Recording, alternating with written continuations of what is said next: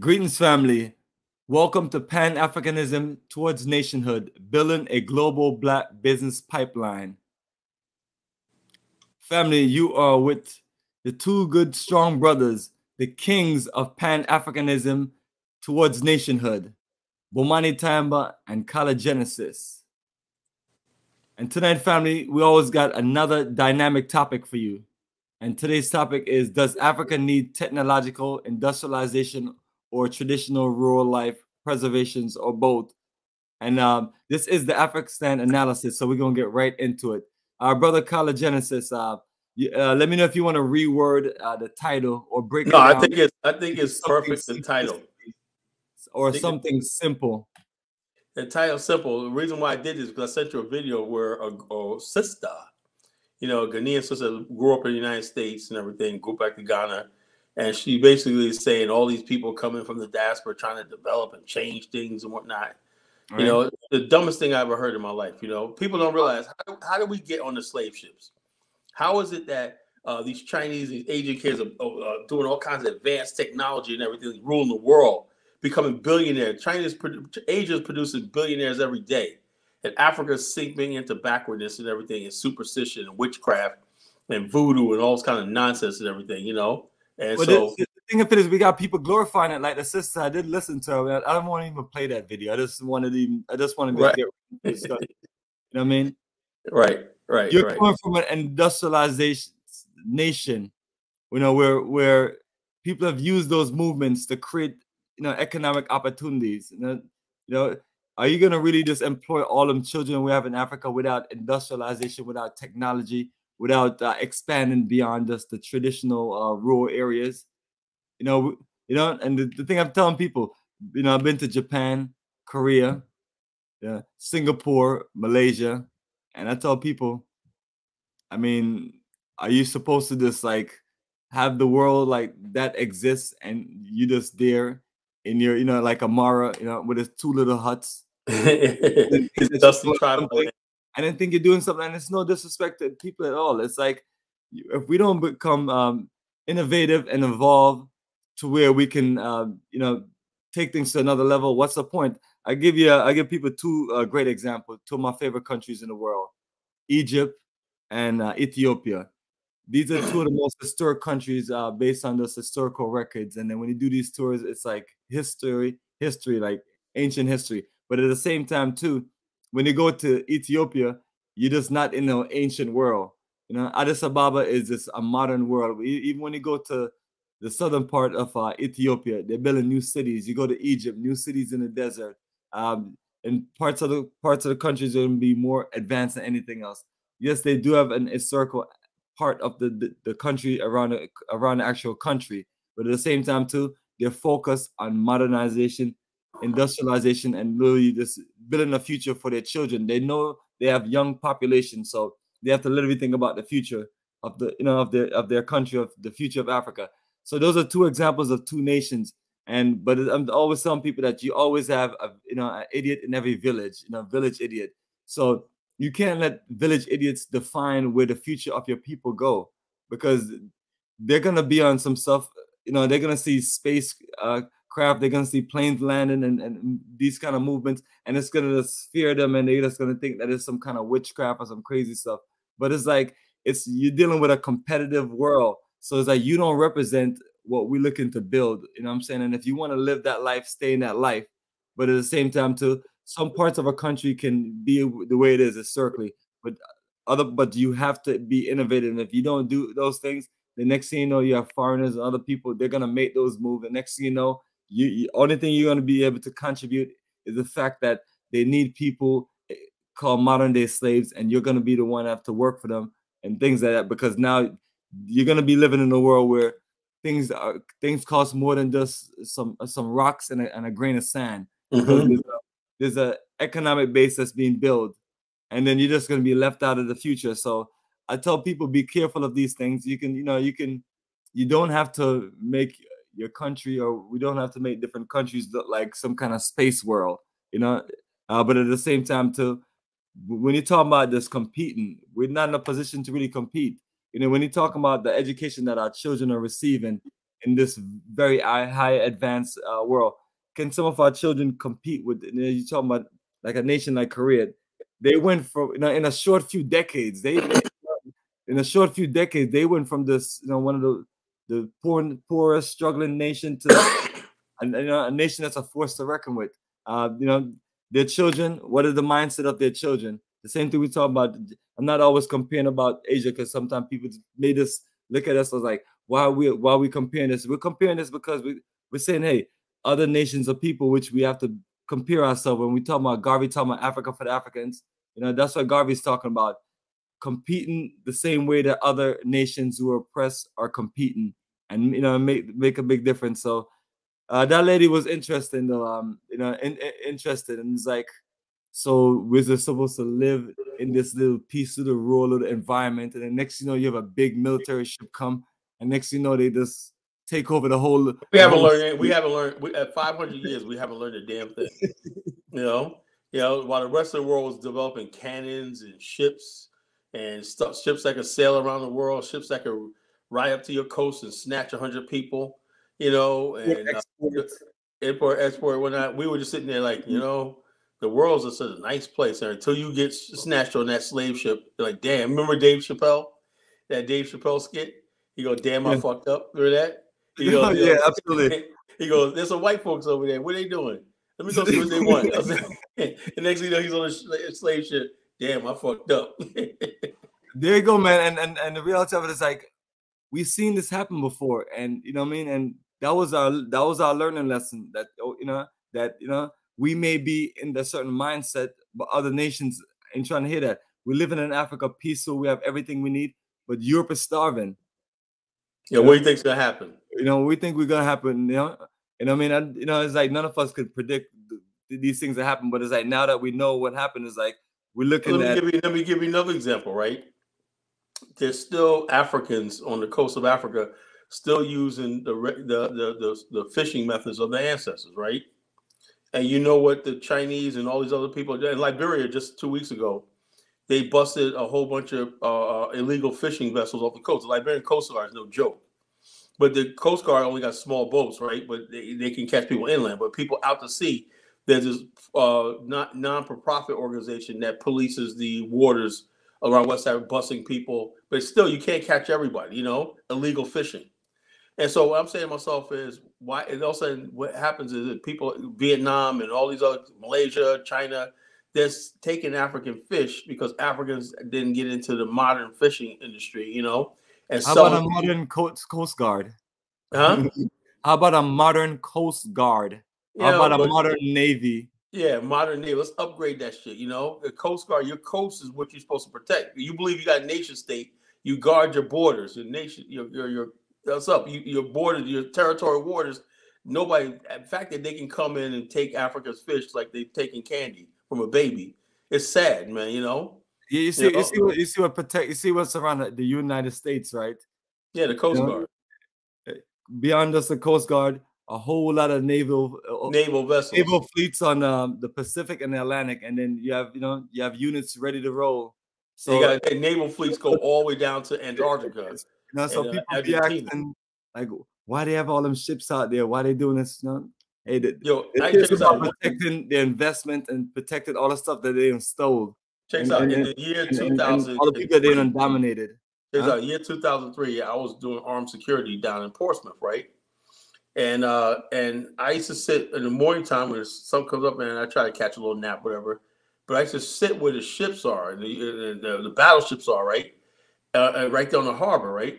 And I looked at the size of those battleships, right? And those cannons, right? I said to myself back then, now 2003, I said, look, this is a serious world.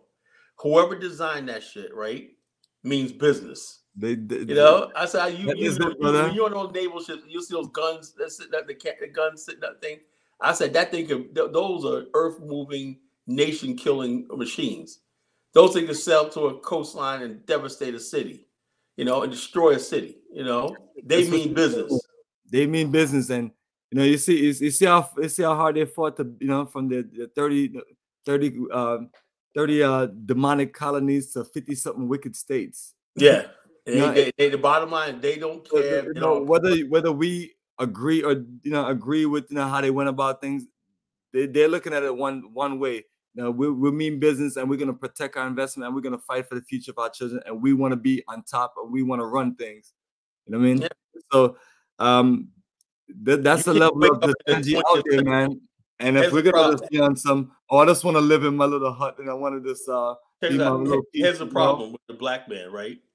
When you sum up all these people, Hebrew Israelite, Nation of Islam, and everything, they'll get up and they'll speak, oh man, the white man, and this, that, and the other thing, right? This is what the problem was. The black man was asleep for hundreds of years, right? You don't wake up, and even Marcus Garvey, you don't wake up in the 20th century and be like, yo, man, the world, yeah, they got where they are because hundreds of years ago, we didn't see it coming. And so therefore, you can't walk up in the 20th century and be like, yeah, man, the black man, it doesn't work like that. We have to reprogram ourselves. Now, we look at it now, right, in 2022, and we say, you know something, damn, we fucked up. We have to build an Afrikstan. We have to build our own infrastructure. We have to build our military. We have to build Africa to protect ourselves. Or Africa won't be for the Africans. It'll be for everybody but the Africans. Right now, you got millions of non-Africans flooding into the continent. Why are they flooding into the continent? Because they're doing all the stuff that we say we don't need here. We don't need development. Yes, you do need development. Yes, you do need all stuff. It's what the fact of the matter is, when you talk like that, you saying, okay, you're giving people an excuse to be lazy and sit back and do nothing. And so therefore, while you outsource it to everybody else, and what happens is now you got to share your country with Indians, Lebanese, and everybody else. And so this is what the problem is. And so it's like, we understand that, right? Like you said earlier about the village idiot running things, but the village idiot got YouTube channels now. The village idiots are in Africa, spouting off, popping off in their mouth, talking a bunch of nonsense and everything, talking backwardness. That's why I said, a long time ago, I'm not going to do YouTube, right? Because I'm not going to give this no credibility, other than that fact that if I get on your show, feel yourself privileged that I got on your show, and everything. Because Kala don't validate everybody. I don't trust everybody. And so this idea of an Afrikstan building is serious. It's as serious as a heart attack. We need to build Africa for the future, because if we're not, then you got 200 million people in the West of Black African descent. And you got almost 1 billion people on the continent, right, who are going to be enslaved. Slave with debt, slave with poverty, a slave with hunger, a slave with neglect. And so therefore, because we don't want to sit back and be like, something, well, live with our ancestors. And another thing is, no disrespect to the ancestors, right? But if our ancestors were so, our ancestors probably looking down like, don't be fools like we are. Get in those books, get in that knowledge, get that technology. That's what ancestors are up on high saying. They ain't telling us to sit back and do like they did and whatnot, and end up on a slave ship or end up being colonized and everything. 10 million people killed in the Congo. It's because we were asleep. And the Africans, we as Black people love fighting each other. We'll fight each other. Oh, it's a great warrior. Well, how many white people we killed? None. We killed good. I'm like, I don't want to hear about some great king that never killed white people and get the fuck out of here. I'm sorry, man. I can't go with the Yoruba king and the homie with the killing white people. No. Brother, it's always a trip to hear about all of these great nations in Nigeria, and the great Yoruba, and the great this and the great whatever. And it's like, if these nations were so great, it's like, I mean, where's all that magic that you have to where you put all these things on other Black people? Yeah, the juju. How come the juju never works on the white man? What we're gonna call it, that's the story. So I'm trying to empower us to, like, hey, if we're gonna play those cards, where is the destruction of the oppressive system that that's been? They don't do that, because all they care about is oppressing other Black people. The white man's God. The white man, most Black people are sad around the world have accepted their lot as the bottom of society. Why do you think that in Africans, I'm disappointed in my African brothers, right? They're going to Europe in large numbers, right? And they're making videos trying to justify this, right? And they're talking to white girls and everything like that, and they preach this. Let me tell you something, how the New World Order works, right? And I had to check this one white lady on TikTok, right? She blocked me, you know. I had to check her, and she blocked me, you know. I was gonna go back to it today and do a little bit more. I was like, this shit's gone, man. She blocked me, you know what I'm saying?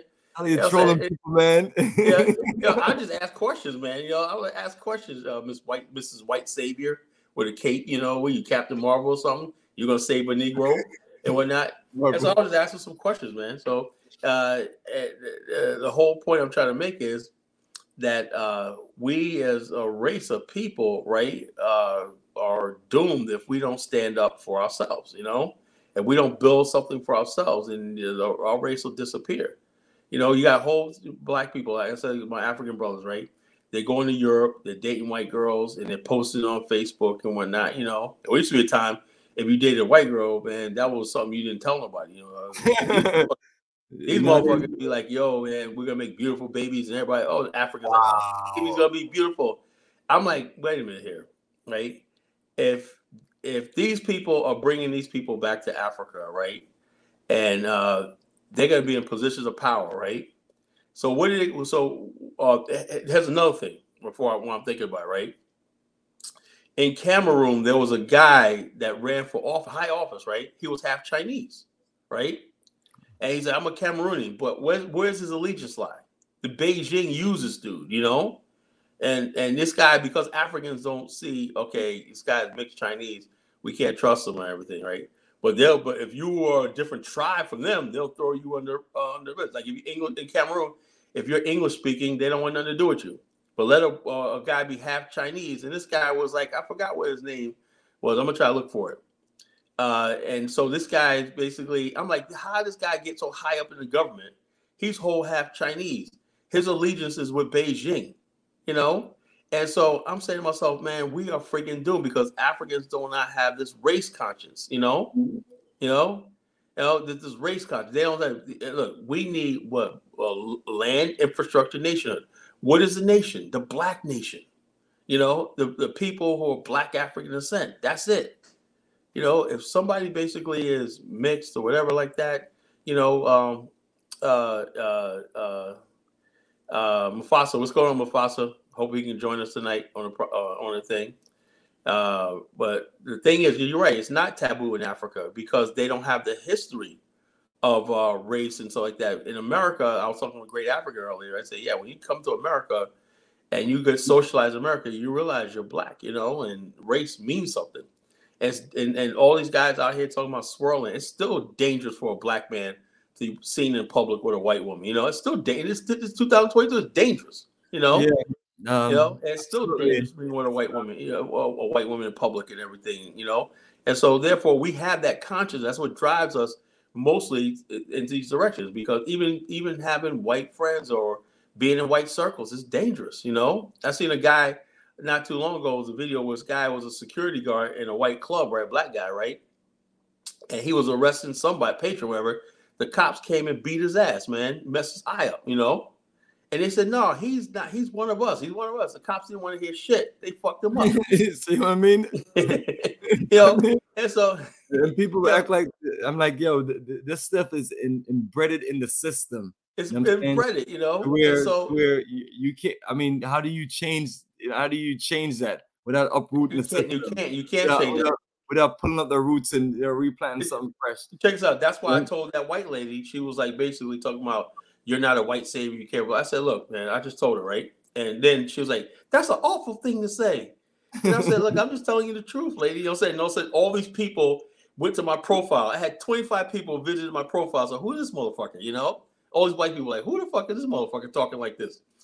And I just told her, I said, look, you know, we are under no obligation to like you, you know? If I know you as a person, you know, I said, if I know you as a person, you're cool, that's fine. That doesn't erase what your ancestors did.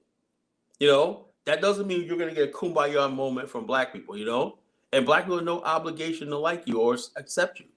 I said, look, if you are an employer, right? And you see that somebody needs behind a black's qualified, you hiring that black person is not being a liberal, it's just doing the right thing. That's what Malcolm X said.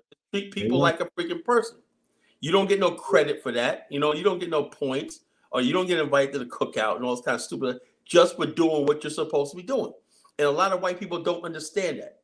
They think anytime they benevolent to us or whatever, that we got, oh, yes, you know, kumbaya. No, it don't work like that. Don't change a damn thing. Yeah, serious, it doesn't. I mean, it don't change a damn thing. Praise you and say, oh. I said, look, can you bring all those bodies back in slavery? No. All the towns we got burned down, all the shit they did to us, all the horrible things they did to us. They burned Wilmington down, took it over, and said this is a white man's country. Even though the whites came from other states, they just heard about a city where black people were doing well, walking down the street and everything like that, and they came there and burned it to the ground for no reason. You know, the first coup d'etat in America overthrew the government. You know, it was a mixed race government. And so therefore, how do you basically go and say, okay, I'm a white person, I'm an ally to black people? No, you're not an ally. You just want points for us to say you're one of the good ones, so you can get us to side with your other things that you're talking about, like the LGBTQ. Stuff like this. And the agendas they be, folks be pushing. You got hidden agendas. They said that back in the days. The Communist Party. Communists came in here and they basically said, look, let's go to the black and Puerto Ricans. Why? Because they're poor. But like, well, what about black people? We're not trying to better their life, because if we better their life, they're not going to listen to us anymore. So therefore, there's people that like this. So this is what happens when people become Marxists, right? The people who say Africa should develop are basically Marxists. They believe, oh, capitalism is bad or industry is bad. We don't need no industries. So who's going to do this? Europe. And so therefore we stay in a stagnant state. We're supposed to go back to living in mud huts, and we're supposed to go back to a thing. And so the mind that's in every person to want to do better. It's in every human being to want to build and progress. That's just human nature. Okay? If you don't do it, now the sad part about this is, like I was saying just a minute ago, was a lot of African brothers are going to Europe because they think Europe is the way to go. So they bought into this new world order that you don't have to develop Africa, just come to Europe. So you got to go to Europe, marry white women, everything. And so now we're talking about building Africa for Africans. We get pushback from these same people. Like this dude Kidola, in Nigeria, talking about he just went on this whole thing how he loved white people, but he talks about Black America and the diaspora like we're dogs. But he loves white people though. He's married to a white woman. Yeah, for me, you can't have it both ways, man. People like himself, I mean, your opinion don't even matter. I mean, you sleep with an enemy. But before we continue on to our regular scheduled program, let's definitely talk about these tours, brother. Let me pop up brother. Flyers and just share with people the things that we always practically show you what we are involved in.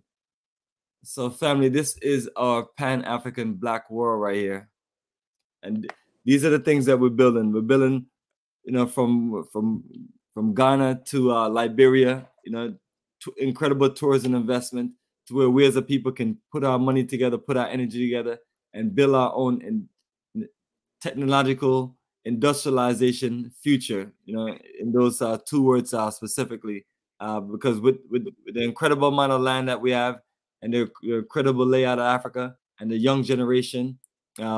We're gonna have to, compete a little harder, and gonna have to make moves to where, our children are in a better position to compete. So what you see at Black Star Pan African community, the front of the community is organized to where you have a big community center, then you also have a big technology and business center. That way you can literally just, from the social programs to the trade programs that that our children really need to get into. That way, by the time we build the different industries, they have all of the talents and skills to work there in a competitive way to where, you're competing. I'm not saying that this thing is 1, 2, 3 overnight, but at the same time too saying these are things that, I learned when I was younger, when I went to trade school in New York City and in Brooklyn when I was a teenager, electronic technology. And then you learn these things in other places. But most of our children not going to have the access to that kind of education that early, and then may not have access to join the military or go to technical school to continue on their education And then now you have to also be out there to compete now. Other people are creating these industrial jobs and these technical jobs. So are they going to hire you? Maybe, maybe not. Maybe they need you for a low budget work instead of your great mind. But we can change the scope of these things by building self-sufficient community. And with these self-sufficient communities, you're building all aspects of life, your medical, your dental buildings, your maintenance building, your education building and / training building. You're creating your own food production as advanced as you want based on using modern day technology, which is you're gonna have to step the game up with it, because are we gonna keep on doing our same old methods of, example, ancient farming? We're gonna have to step things up to another level. Not saying, and I'm one person I always believe in what our ancestors put in place, and also what we can use via technology and making it work. And the Japanese did.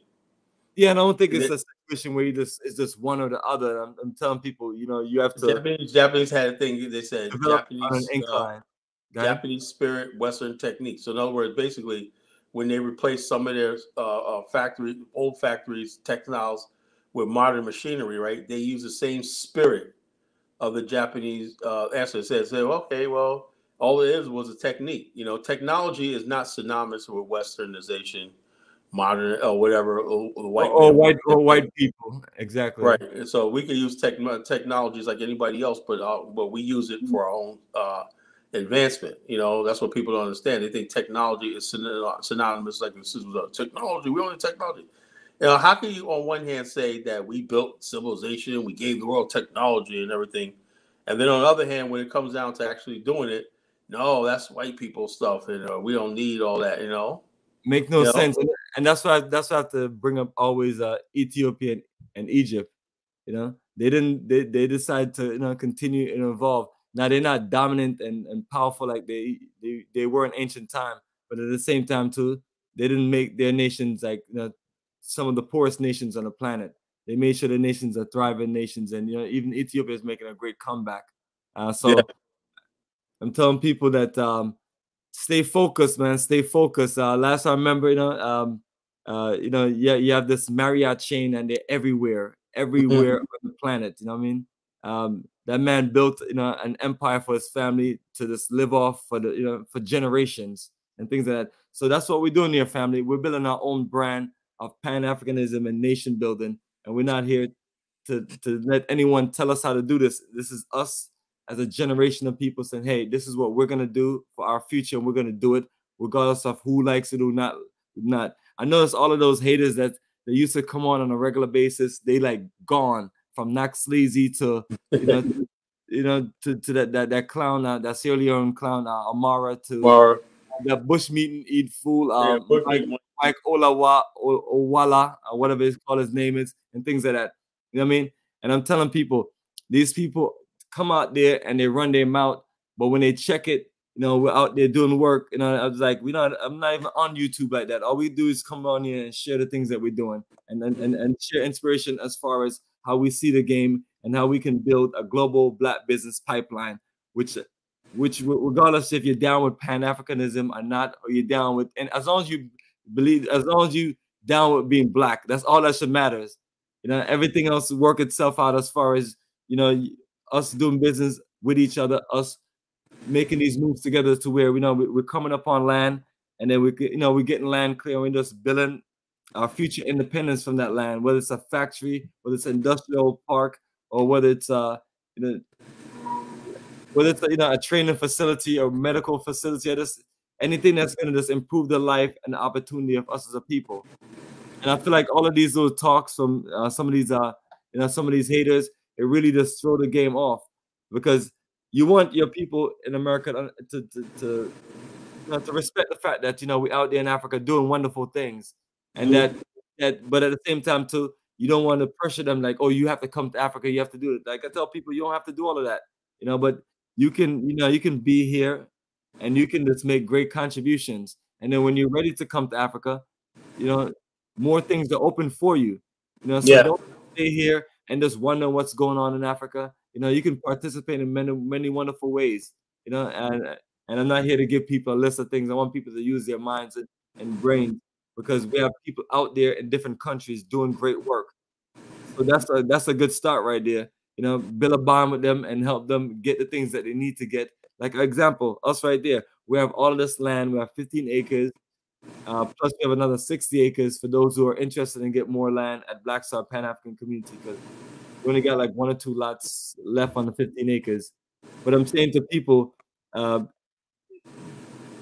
we have people out there building something from the grassroots. This is one example.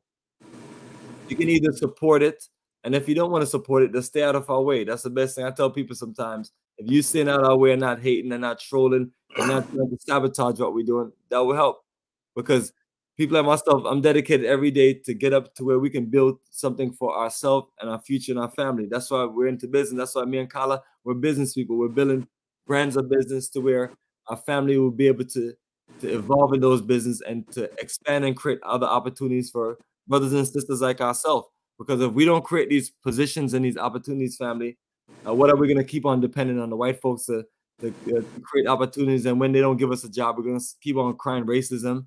Is that what we will keep on doing? So I'm telling us as a people, step our game up, because it's not going to get any simpler. The less we build, the less we're going to be able to take care of our own folks, and the less our people are going to be loyal to want to be amongst us. Because after a while, they're going to just be scrambling. So these communities right here, family, are our future of what we're looking to build.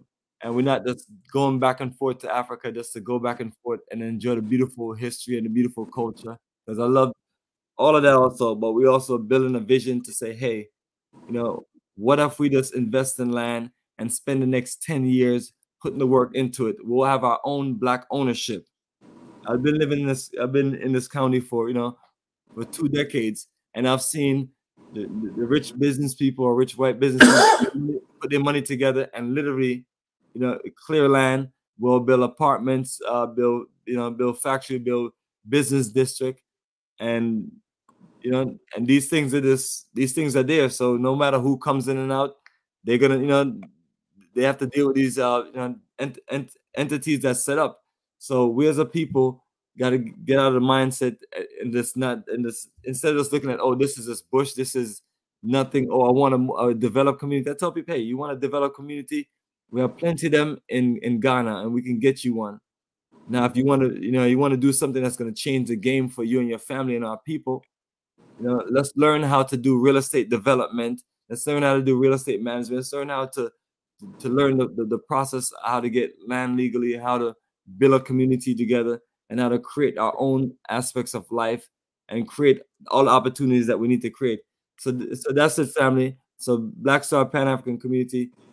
This is just a brochure. Once you're on our website, once you're on YouTube page, once you see the full documentation, you can just process it. But my number, my information is on the bottom. I'm always telling anyone, if you're interested in even this consultation, you can reach out to people like ourselves, because what we know took us many years to know, and it took us experience going back and forth to Africa for 18 straight years, to different countries, not just going there to just hang out and party and socialize. You're going there to build a network. You're going there to build a future. So there's a lot of things that we can help people with. I'm always telling people, reach out, connect. Don't feel any way reaching out to someone, whether I'm younger than you or older than you. I have a lot of things ready to connect us, and the ones of us that are here, whether you're a grant writer, whether you're somebody who do certain programs, we have children. We have like 80% of the town is children. So they need your help, they need your support, and we have to look beyond just our own children, our own direct people that we're living around, and say, let me contribute towards energy of building Black excellence across the world. So you can have more of our brothers and sisters that have these background building these homes and also putting in modern infrastructure. And not saying that our people there in Ghana can't do it, because they can do it. But at the same time, too, this is a project that we're trying to involve more people from the African diaspora to be a part of, so we can connect more with our own people there in a country like Ghana. And then next thing we're competing. Next thing we have incredible, next thing it's not just the Chinese just going around and building. You know, it's us as a people. But in order for us to compete, we have to step our game up. So that's why I'm always telling people, blueprint for Black Power, like Dr. Amos Wilson, but it's not just reading it and feeling good, but actually it's getting out here and competing, doing the work, and putting us together. So let me even make this bigger. So, you know, Kala, this is what we're talking about, man. And we can do this all over Africa. We're talking about Angola, Liberia. We're talking about, and it's just all about, you know, us getting together and say we're going to do this. Yep. We're going to have one in Liberia. We're going to have one in, several in Angola. You know, that's a problem. That's the thing. You know, we have to get this one up and running to the point where, you know, it's going, and then we go look up to Liberia another year. And the land is no problem. We just need the people. You know, people want to join us. Land is going to be no issue as far as like us building stuff. It's just basically building and people coming in and saying, "Look, I want a piece of that. I want to be part of this African repatriation, nation building movement and stuff like that." And I want to clear something up. We're not talking separatism in Africa. We're talking about development. You know, when we talk about developing, we have to build these communities of like-minded people. There's just no other way. You know, now if Africa was already developed like it was supposed to be, but you know, we only had post-World War II, and you got the Europeans are still entrenched in Africa and stuff like that, and the people in Africa basically understand Pan-Africanism, but they're still part of the UK, they're still part of France, and all these stuff like this, and they're educated, and these people, European people, and now the Chinese, have billions of dollars to spend to brainwash Africans, and China's making that thing. And even in China, the Chinese are now requiring some of their stuff be talked in Mandarin. The Africans have to force to learn Mandarin. You know, so basically, what we're saying is, if you believe in Africa and you believe in Africa, we have to show Africans that Black first, African first, and build in Africa. Or other than that, we're not going to have a chance, because all these other people are coming in and basically colonizing Africa, you know, indirectly, with language, with food, with entertainment and stuff like that. One of the things we have going for us is entertainment. You know, a lot of Africans love African American, African diaspora culture and entertainment. So we have that on our side, right? This is why they want to poison our culture with this degenerate music that they're putting out now.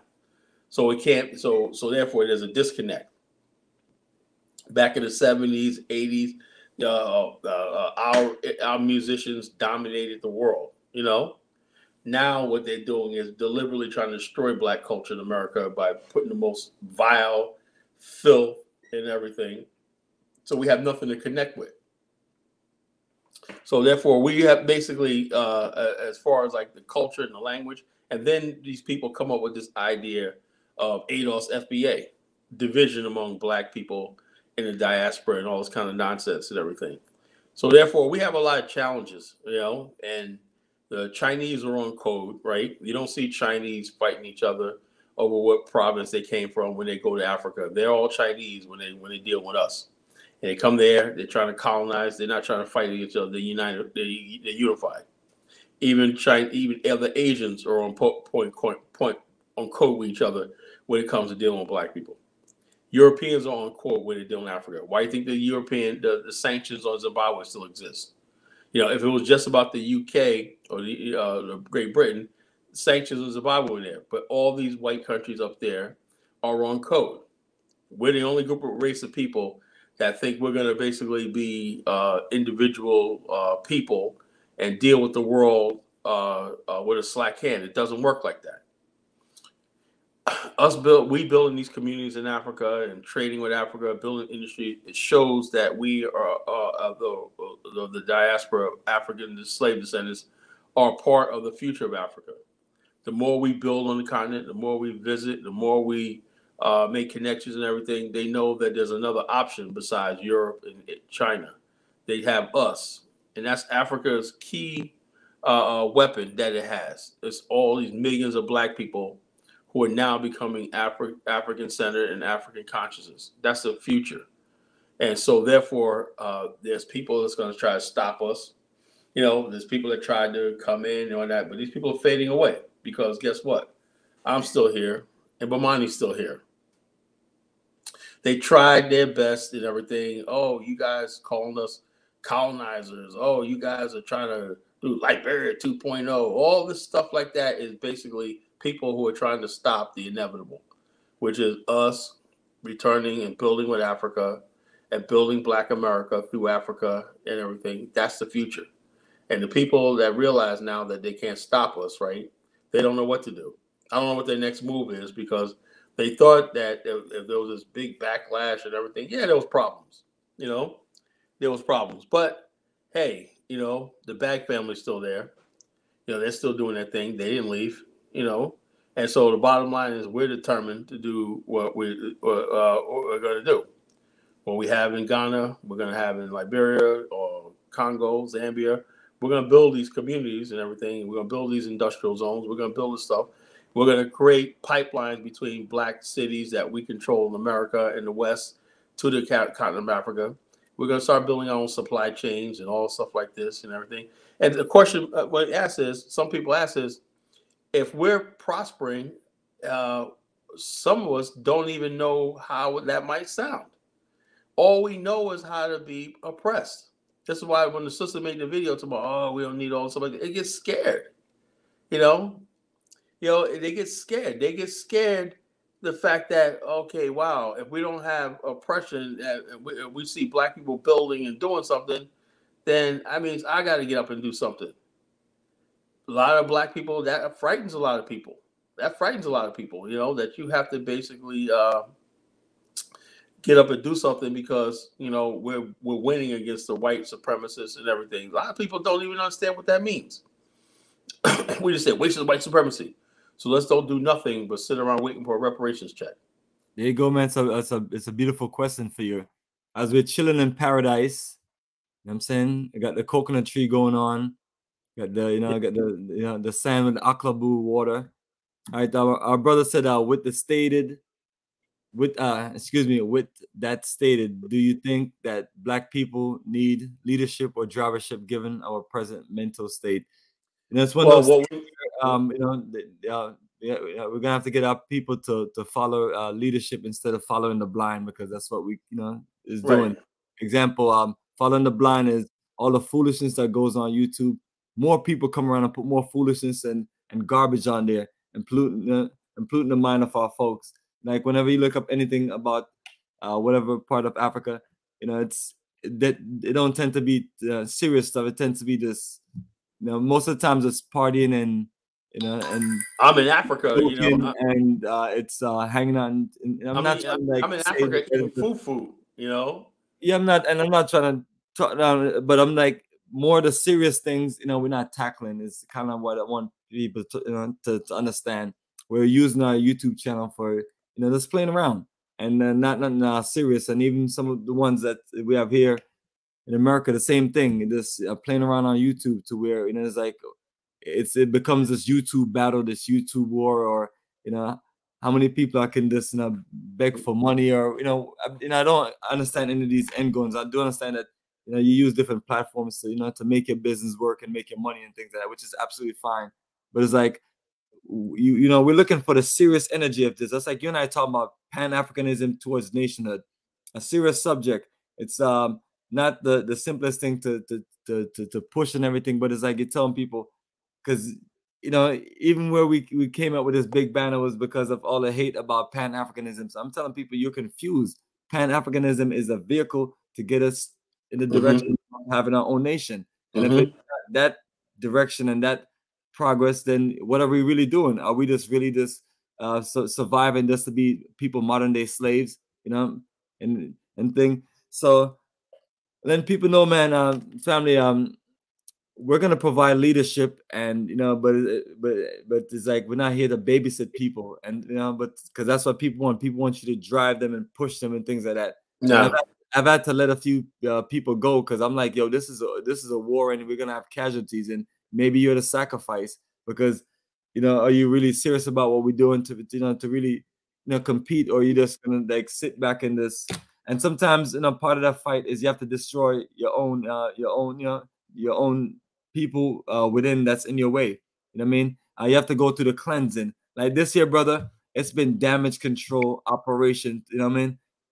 You know, having to destroy the Negropean to where now all he does is make his little cute little videos with his little white tranny wife. Yeah. Yeah, you know, talking about relationships. They talk about your relationships now, you know. Yeah, I mean these guys get serious. It's like, you know, he failed as a black oversight. Where happened? Where happened? Because the black oversight. Yeah, you know. Yeah. Oversight. It's kind of like that movie, you know, Menace to Society, when he brought him into the room and said, "You done messed up now." I'm trying to keep my language clean. Menace. You know, I told him, I said, dude, you done fucked up, man. You went after the wrong one. We came after Bomani. I was like, oh, he fucked up, you know. And before I said fear of success is fear of success is a real thing. A lot of black people, right? When we talk about Liberia, it was a successful country. Let me talk about Liberia for a minute. It was a success, you know, and black people can't realize there must be a catch to it. They must enslave the natives. It's black people. We don't like success, man. Paul Kagame is doing extraordinary work. He's about to make his country a first world country. Boy, the hate I see among black people for Paul Kagame. What did he do? Does he drive around limousines? Is he in the World Cup right now? You know, he's Good there point, every brother. day picking up trash in this country. You know, he's down there. Be real about the people put the work dirty. in. I mean, you know? So what I'm saying is, this black people don't understand what it's like to be successful. Why? Because we as a race, some of us don't like success because it means accountability. It means that I can't sit back and bellyache, and I'm not gonna bellyache with nobody no more. We showed you the way. If you not satisfied with Africa, look, I mean America. Excuse me. There's a continent that we could develop. Is it going to happen overnight? No. But one thing I know about other races of people, right? You ask an Indian person, right, from India, right? Do you want to see the first Indian president? They look at you like, what do I care about that for? You ask a Chinese person how many elected officials they got, they don't even know. But they're thriving. Black people in America, right? We basically are the only group of people, right? Because we don't have a homeland to look at, right? And say, this is where I am. So we put all eggs in America. And then they gave us this president called Barack Obama, you know? And for 8 years, racism has gone way worse, you know? Black people have lost so much wealth under Obama, so much power and prestige. And we are weaker now because of Obama's presidency than we ever were politically. Nobody respects us. And so therefore, you got a black president. And we're like, why did we think it was so necessary to see a black man in the White House, you know? And so now I think people are starting to say, what is their next? The next stage of this, of our development, is the journey home, is nation building. We have to start building Africa because there's nothing left. We reached the mountaintop in America. We built a black middle class. You put for all it's worth, you put a black family in the White House. What else is there? Right? Either we're just going to keep going down, or we're going to look for enough else, because they're clearly trying to replace you with these Latinos and everything like that in America. Teach, brother, teach. You know. So therefore, what does a black man have? And then look at Black America over the last 9 years since Obama been president, 10, 15 years. Black females and male relationships are at all-time low. You got black men who are going overseas to the Philippines and all these people called passport bros and everything. The black women in America are single moms and everything. There's no unity. The black man is not needed in his community, and he's not respected. So therefore, black men, what are you holding on to? Why isn't there a time where we start building Africa as a base where we could research what? The most important thing, our manhood. Okay? In America, we're not men. You know, we're not men. I hate when I see black men get up there. You got big, strong black men. Oh, we're so... Instead of basically, when you sit in front of Donald Trump or Biden and everything, you should be like, looking at this guy like, look, with the confidence and the swagger of a man. I seen Joe Biden basically fuss black people out on that video call. You seen that with Al Sharpton? And he didn't say nothing. That's what we got to. You got an imbecile like Joe Biden talking down to you like that, telling you ain't black if you don't vote for him. And stupidity, straight stupidity. All nonsense and everything. So what other humiliations do we have to suffer? Yeah, this is the foolishness that we put up with, man, and then think it's okay. It's not okay. It's black people. It's not okay. It's not okay. It's not okay to the crime we see in Black America. It's not okay the problems we see, the self-hate, black men hating each other, black men hating on each other, black men killing each other. It's starting to even affect the so-called conscious community, which basically I'm shocked at. You know, there should not be. We should have discussions. We should have debate. We should have meaningful debate, right? But we should be the example to the rest of the black community that black men can sit there and talk about their problems, their differences, and iron them out like men. Let me tell you something about man, what a man is, right? One thing a man is this: a man realizes, right? Like I noticed from watching my father, right? That you're not going to always win. It's how you deal with losses, how you deal with adversity, how you deal with setback that defines a man. A woman can be emotional. I didn't get my way. I'm going to stop my feet. Or I don't agree with one. That's women. But a man has to look at the world rationally and practically. This is what I can do. This is what I'm able to do. This is what I'm going to do. If you're a plumber, be the best plumber you can. If that woman doesn't like you because of your profession, so what? Find somebody that does. But what you don't do is, I see now where, I don't know where's this coming from. You have a lot of girls right now talk about, oh, I want a dude that's a thug. What Instagram models that I like a dude's a thug. He carry a gun and all like that. So you got a lot of young impressionable boys out here who think, if I want to impress that girl, I got to be a thug. And you grew up in a 2-parent home, mom, everything, but you out here being a thug. This just happened in Virginia Beach this week, right? A young black guy, 28 years old. You heard about that? Oh no, was shot and killed by a cop, right? Virginia Beach, right? The backstory was this. He was like, his family said, look, we're not talking about it. He just got with the wrong crowd. He stole a car, right? He stole a car. And him and his wife or his fiance, whatever, some Puerto Rican girl, right? And they had this thing where we're going to die together or whatever like that. She's putting it in his head. She's in jail, right, talking. I could tell she put that in his head because this guy had no criminal record or nothing, really. And he was a 28-year-old guy. He was a worker, a blue-collar worker. But what happened was he fled the scene, right? And he came back, and she had a gun. And the cop kept on, put the gun down, right? And he came back, and I don't know what, she passed the gun to him, whatever. He said, put the gun down, and the cop killed him. What is this, big Bonnie and Clyde?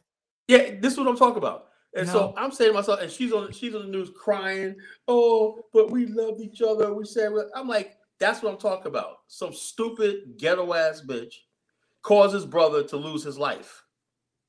You know, he has, I think he has a 2-year-old son named after him. Caused him to lose his life. It's a bad situation. Some of these guys are motivated beyond this stupidity. I mean, it's that, you know, have no direction, no leadership, and then right. Imagine if this guy was listening to Kala Genesis, right? You're a real sister. You know, you want a brother that's you want a brother that's looking to build a future for you and your family. They a lot of these girls are you really don't want them to get into certain things. Literally, a lot of these women are out here now. We have a culture now where women are telling that's all they want to date was thugs and they can keep on thinking that's cool. It's like, you know, people glorify certain things. It's like the people who grew up in that world, and that's where you grew up at. You know, it's just what it is. You know what I mean? But it's like, even, but hold on, they're in Virginia Beach. They're not even in the hood. They're in Virginia Beach, but that's what they want. And this is what I'm saying. You got people growing up in middle class environments, right? This one girl that's Instagram. She grew up in a 2-parent home, Catholic school girl. She said, "I like the streets. I like the thugs and everything." No, you don't. Yeah, and so, but that's what they're attracted to. And so I'm saying to myself, our culture is being poisoned. Why? Because that is what's seen as real men in this culture, right? Not the black nationalists. You know, this is what they did over the years, right? Looking for real men. You're looking at them right here. Black men, real men like us. We're real men. And black men that's creating opportunities for their own people and taking responsibility. I would never knock what other people got to do to make some moves, but it's like it's about time, we start uplifting the fact that a real black man is a black man out there working, building nations, working with his people, doing progressive things in his community. Exactly. And they're causing issues and problems. Exactly. Out there's a force of support and a force of just something positive. And that's why this movement, cool to get with a man like that because he's gonna take care of you, he's gonna be respectful to you and show you some love. But next thing you know, you're dealing with certain people. Next thing you know, you're a bystander.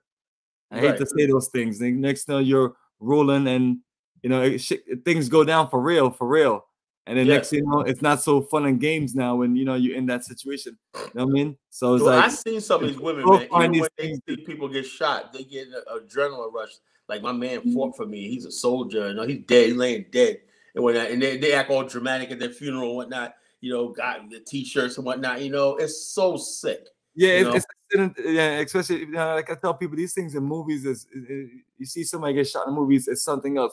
But when you see your own family members, your own friends getting this taken out, gunned down over chains, jewelry, over this, being at the wrong place at the wrong time, and you've seen that in your life, you're not wishing that on anyone. You're not wishing that. That's not a cool situation. That's just you're there where you live at, and you got to survive and things like that. But it's like for people now, now that people like myself be out of the hood, and I see people glorifying, I was like, nah, fam, that's not something to glorify. I mean, I've seen that life take a lot of my brothers, and I'm one of the ones. Yeah, I lost 3 cousins to that life. And you appreciate life because that's like same thing in Jamaica. You just you grew up, you went to school with certain people, and and you just and you're just sometimes you just wonder if you're the lucky ones, But it's like we got to get away from that, man. I want to see my brothers. I mean, I know it's like an age where everybody got guns now, but I want to see my brothers just do something more positive. I just get tired of hearing. I mean. And it's been like all my life. It's not, and then it's just gotten worse. Then you move from this location to the next location, and it's the same thing. And that's why the only time I feel safe in my life, brother, is when I'm in Africa. I'm being honest with you. Yeah, I felt safe when I the only time I literally feel safe is when I'm on the African continent. When I'm with my peers, and we even if we're leaving from a club and things like that, like you won't even see me at a modern day club here. It just like I tell my son will tell you. It's like my daddy's always working. Only time I see him go out is when he's in Africa, take his group members out and showing them a good time. Other than that, it's just it's not in the same game anymore. It's like back in the days, you and your friends. Like I used to club in Virginia Beach or Norfolk. Back in my naval days, man, brother, that was the funnest time ever. The worst I can think of what happened is that maybe something happened and you get arrested and the military come get you or something. And that's the worst thing happened. But nowadays, I mean, you step into a parking lot, you just bump into somebody. Next thing you know, that person guns are coming out, just gunning you down, and you ain't even say nothing. And it's just like just any little volatile situation, or maybe you just you go up in a club and you get the fine. You go to the gas. Nowadays you go to gas station to get shot. You look at somebody the wrong way. Movie theaters, all kind of stuff like these things. They even used to be a situation, but it's like. It's so flooded with guns everywhere, man. You have pawn shop. You go into a supermarket, you come out with a gun.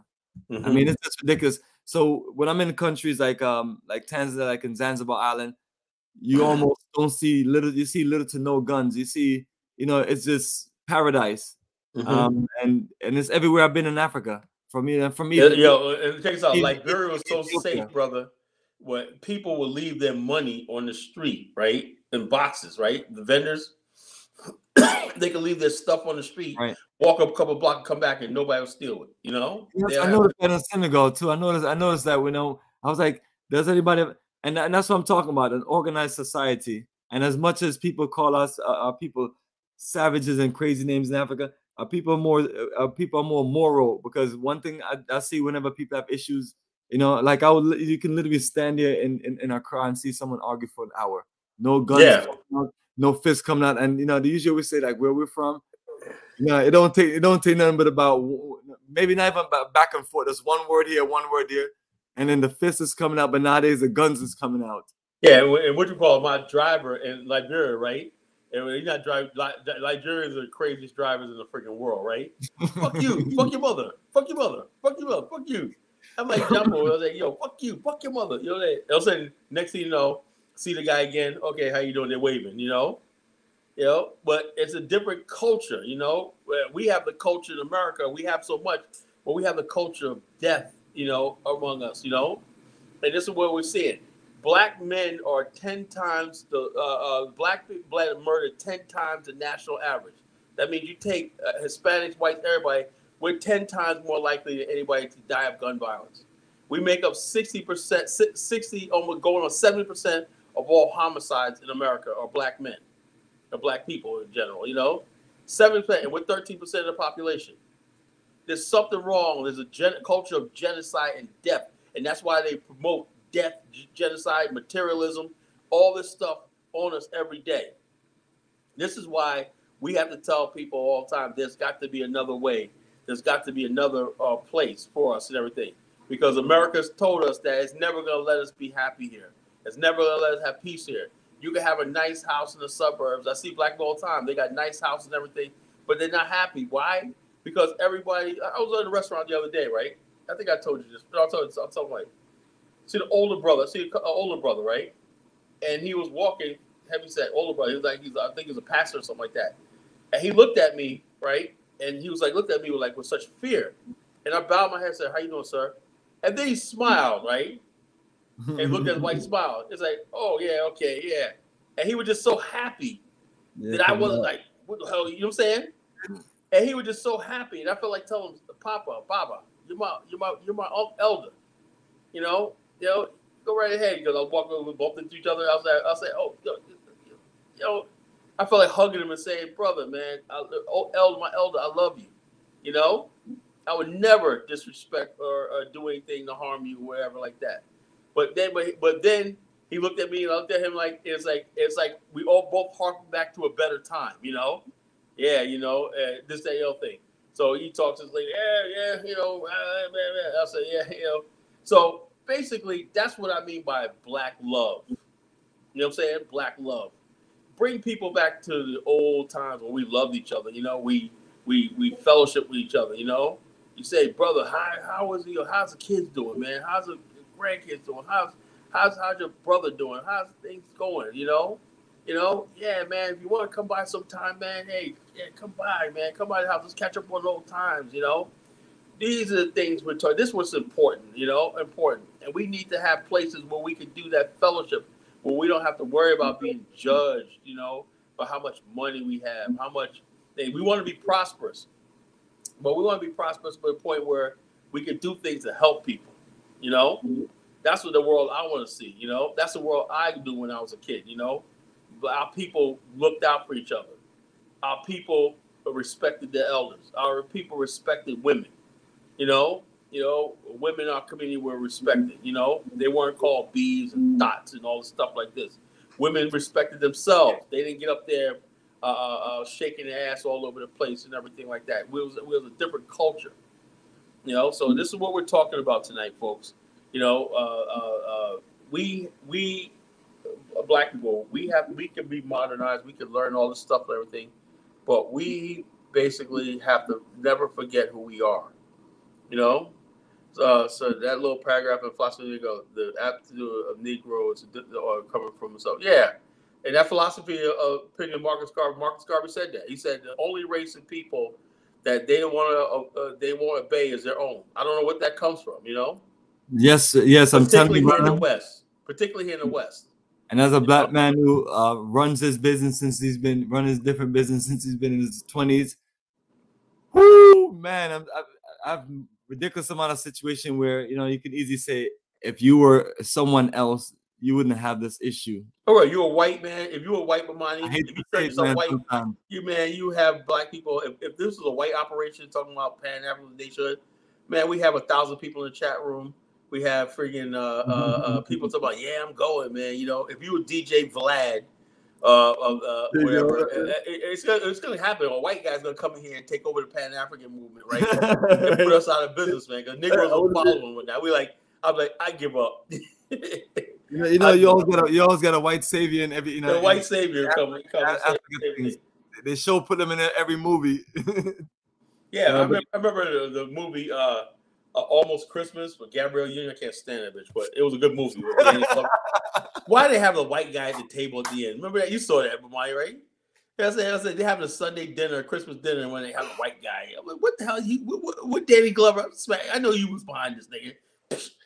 What the hell you bring the white guy at the table for? You know? Hey man, those are the easy days of the agenda. Now the agenda is taken on to a whole different level. They're not even hiding it no more. You know, they're not even hiding it no more. There's no more closet. They're just coming out with that shit, man. It's like, damn, man. It's like, damn. You know, your son is Dwayne Wade's son. He's with a white boy as his boyfriend. You know, his boyfriend. Not only is he transgender, right, but his love interest is a 12 years old. You know. Brother, it's a shame that that these two clowns are doing that to that child. You know what I mean? Beyond just a military mindset, just and beyond just a parent. I mean, this is a child. Children don't make no decision, and they don't run nothing. You know what I'm saying? I know this modern day world. When we have children, and sometimes you tend to give them their ways, but this is not just given this PlayStation 5 and he didn't really work hard to get it. This is some situation of changing your whole God creation that you're made to be. They don't believe in God. These are Satanists. These are Satanists. I mean, this have to be some level of work of some devil stuff, right? I mean, literally. I mean, this is a child. You know what I mean? You're supposed to be influencing a child to grow up to build greatness, to grow up to preserve life, to grow up to and then you literally just telling other parents that it's okay. A child come home and say you want to be a girl today. Then you know what I understand, right? I don't see anybody in the so-called Black conscious in the Pan-African talking about this. I don't see anybody in the Pan-African. So they'll say, "Well, I don't want to offend nobody because you think your YouTube or your TikTok views are more important than telling the truth." I mean, I don't think you can be. I don't think you have to be offensive and disrespectful when you talk about. Just tell it like it is, You know what I'm saying? And as a person that's looking, that's always down to talk about all of these things, and especially when I tell people about our community. I'll do business with the Chinese or the Japanese or a European company, but this is our community, and this is the people that are living there look like us. And we're building what we're building, and we're building based on our values, and that's what it is. And there's no debating and no negotiating about it and things like that. But you have to draw the line on certain things. You can be kind and respectful to people and work with people and do things with people. But we have to hold the line and say, hey, you know what? My family is going to be about nation building. My family is going to be about man, woman, and child. My family is going to be about us doing what we need to do to build a respectful society. And if people want to take that route and do what they need to do, that's their business. But at the same time, too, we're talking about a child, and we're talking about a situation where you clearly, it's a situation about finance. You know what I'm saying? I'm like, how much money do you need to make? How much money do y'all have? I mean, I'm not saying that they're rich based on because they have your career could be just like a job. You just make enough to just get by, whatever. But it's like, I don't think that they're hurting like that to really just literally just but it's definitely an opportunity thing, because now now when you have these little things going on and you support these agendas, the agenda people are gonna be throwing cash at you like you're a stripper at one of these that's what it is. That's what it is. This throwing big money at you, and I'm saying making it really rain. And that's sad that we sell our soul for that. But I'm disappointed by those two, man. Those two are clowns, and hopefully the ancestors get them do what they really deserve. My thing is this, and one thing I know about in the Black community, right? Raising me wasn't just my mother and father and mother, right? I had aunties, I had elders, right? They would come to my mother as a young woman. This is what you should do with your children. Ultimately, my mother had to make a decision. My grandmother was there. My grandmother of her other side was there, and you have to do this with children. This is what the children do. This is what a man does. my father basically had a mentor, my elder uncle Al. Yeah, he was this is what you know, and my pastor in the church. He would come by the house and whatnot, you know, and talk, mentor my father and whatnot. So it was a support system. Why? Because you're bringing children into the world. And so this myth that we need white people around us or this system, the government, is a lie. We had in our community where we had families that, like, when I was a kid, we used to bring the white kids, right, to the city from upstate New York, right?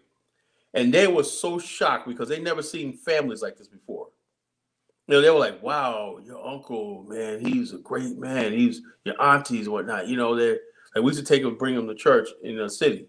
You know, they were like, I said, yeah, we ain't come from no slum. You know, they said, wow, all these people, black people out here that got jobs and they're hardworking and stuff like that. You know, they're like, I said, yeah, and the kids are so well mannered and whatnot. Yes, ma'am, no, ma'am, and all stuff like this. And I'm saying to myself, yeah, that's what we were. But they tried to cover that up in our community and make it seem like we were just, we need the government program and everything. No, all we needed was basically people leave us alone. That's the first thing, right? And if we need jobs and everything, give us a job, you know, give us a job, let the black man have a job so he can feed his family. That was too much for them. That was too much for them. They got to basically, no, the black man can't get a job and all stuff like this. And you try to break up our families and everything like that. But a lot of us stay strong. You know, a lot of us stay strong in this culture. And so we have to get back to that. We need a place where we could build the black family. That's what I'm all about. You know, I'm not into this to go over there to party and run around and stuff like that. You want to do that, fine. But I want to see the black family have a chance, you know? And I know that we can only do that if we build our own communities outside of America, you know? Because look what happened in DeSoto, Texas. I don't know if I sent you that video, right? Last year, there was this lady, black lady in DeSoto, Texas, right? That's supposed to be the new black enclave, right? I should have known it was too good to be true, right? It also said she was on the friggin' the school, right? My son could die. They talking about gangs. I said, DeSoto, Texas. You gotta be kidding me, right? And she's ripping the friggin' administrator. Says, man, what do you want me to do? These kids are gangs, and y'all, we send these kids to school and everything. And I just politely asked the lady, right? Where's the son's father? He's in his life one night. I said, then why are you crying to the school? She was crying like, do something. I don't want to lose my baby. I don't want to lose my baby. And everything like that. And then a couple of weeks ago, I saw this video where somebody was in the mall in South Texas, and it was overrun by thugs. You know, just in the thing. And you heard about that shooting that happened in Atlanta. A 12-year-old boy got shot outside of the subway station in Atlanta last week. You know, 12-year-old boy.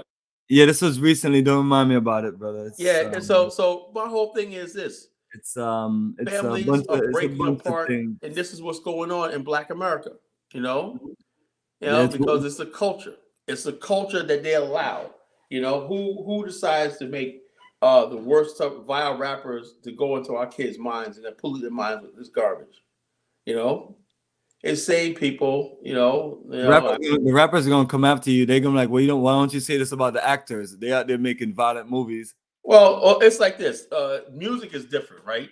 If people understand about music, right? Music is a powerful. Fela Kuti said music is going to be the weapon of the future. When you listen to a song, right, certain rhythms and stuff like that, that goes into your soul.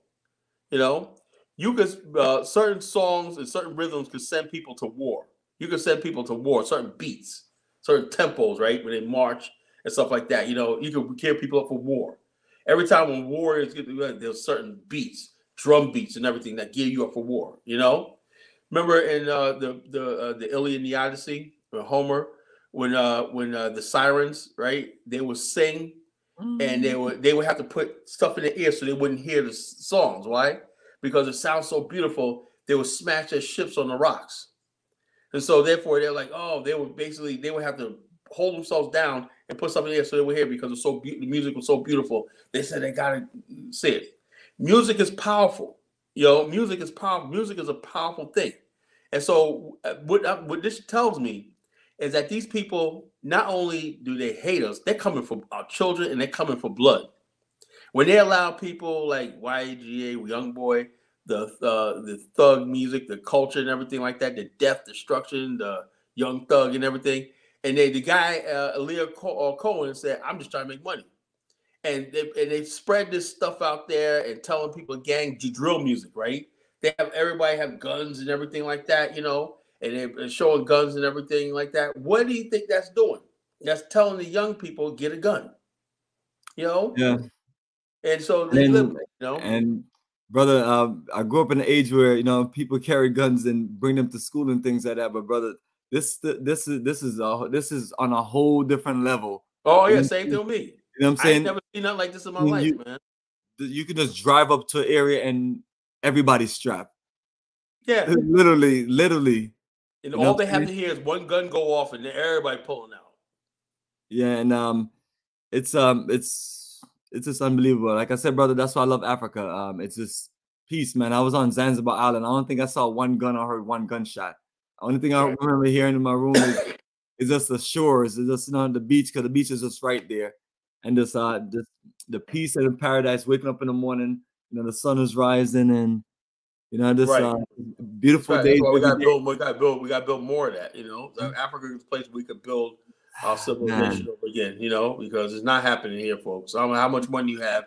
If you don't fear, if you can't live in peace, it don't mean nothing. Hey, you want to put the link in the chat room? See if somebody will come in. I think see if we can get Mufasa on. See if he wants to say something.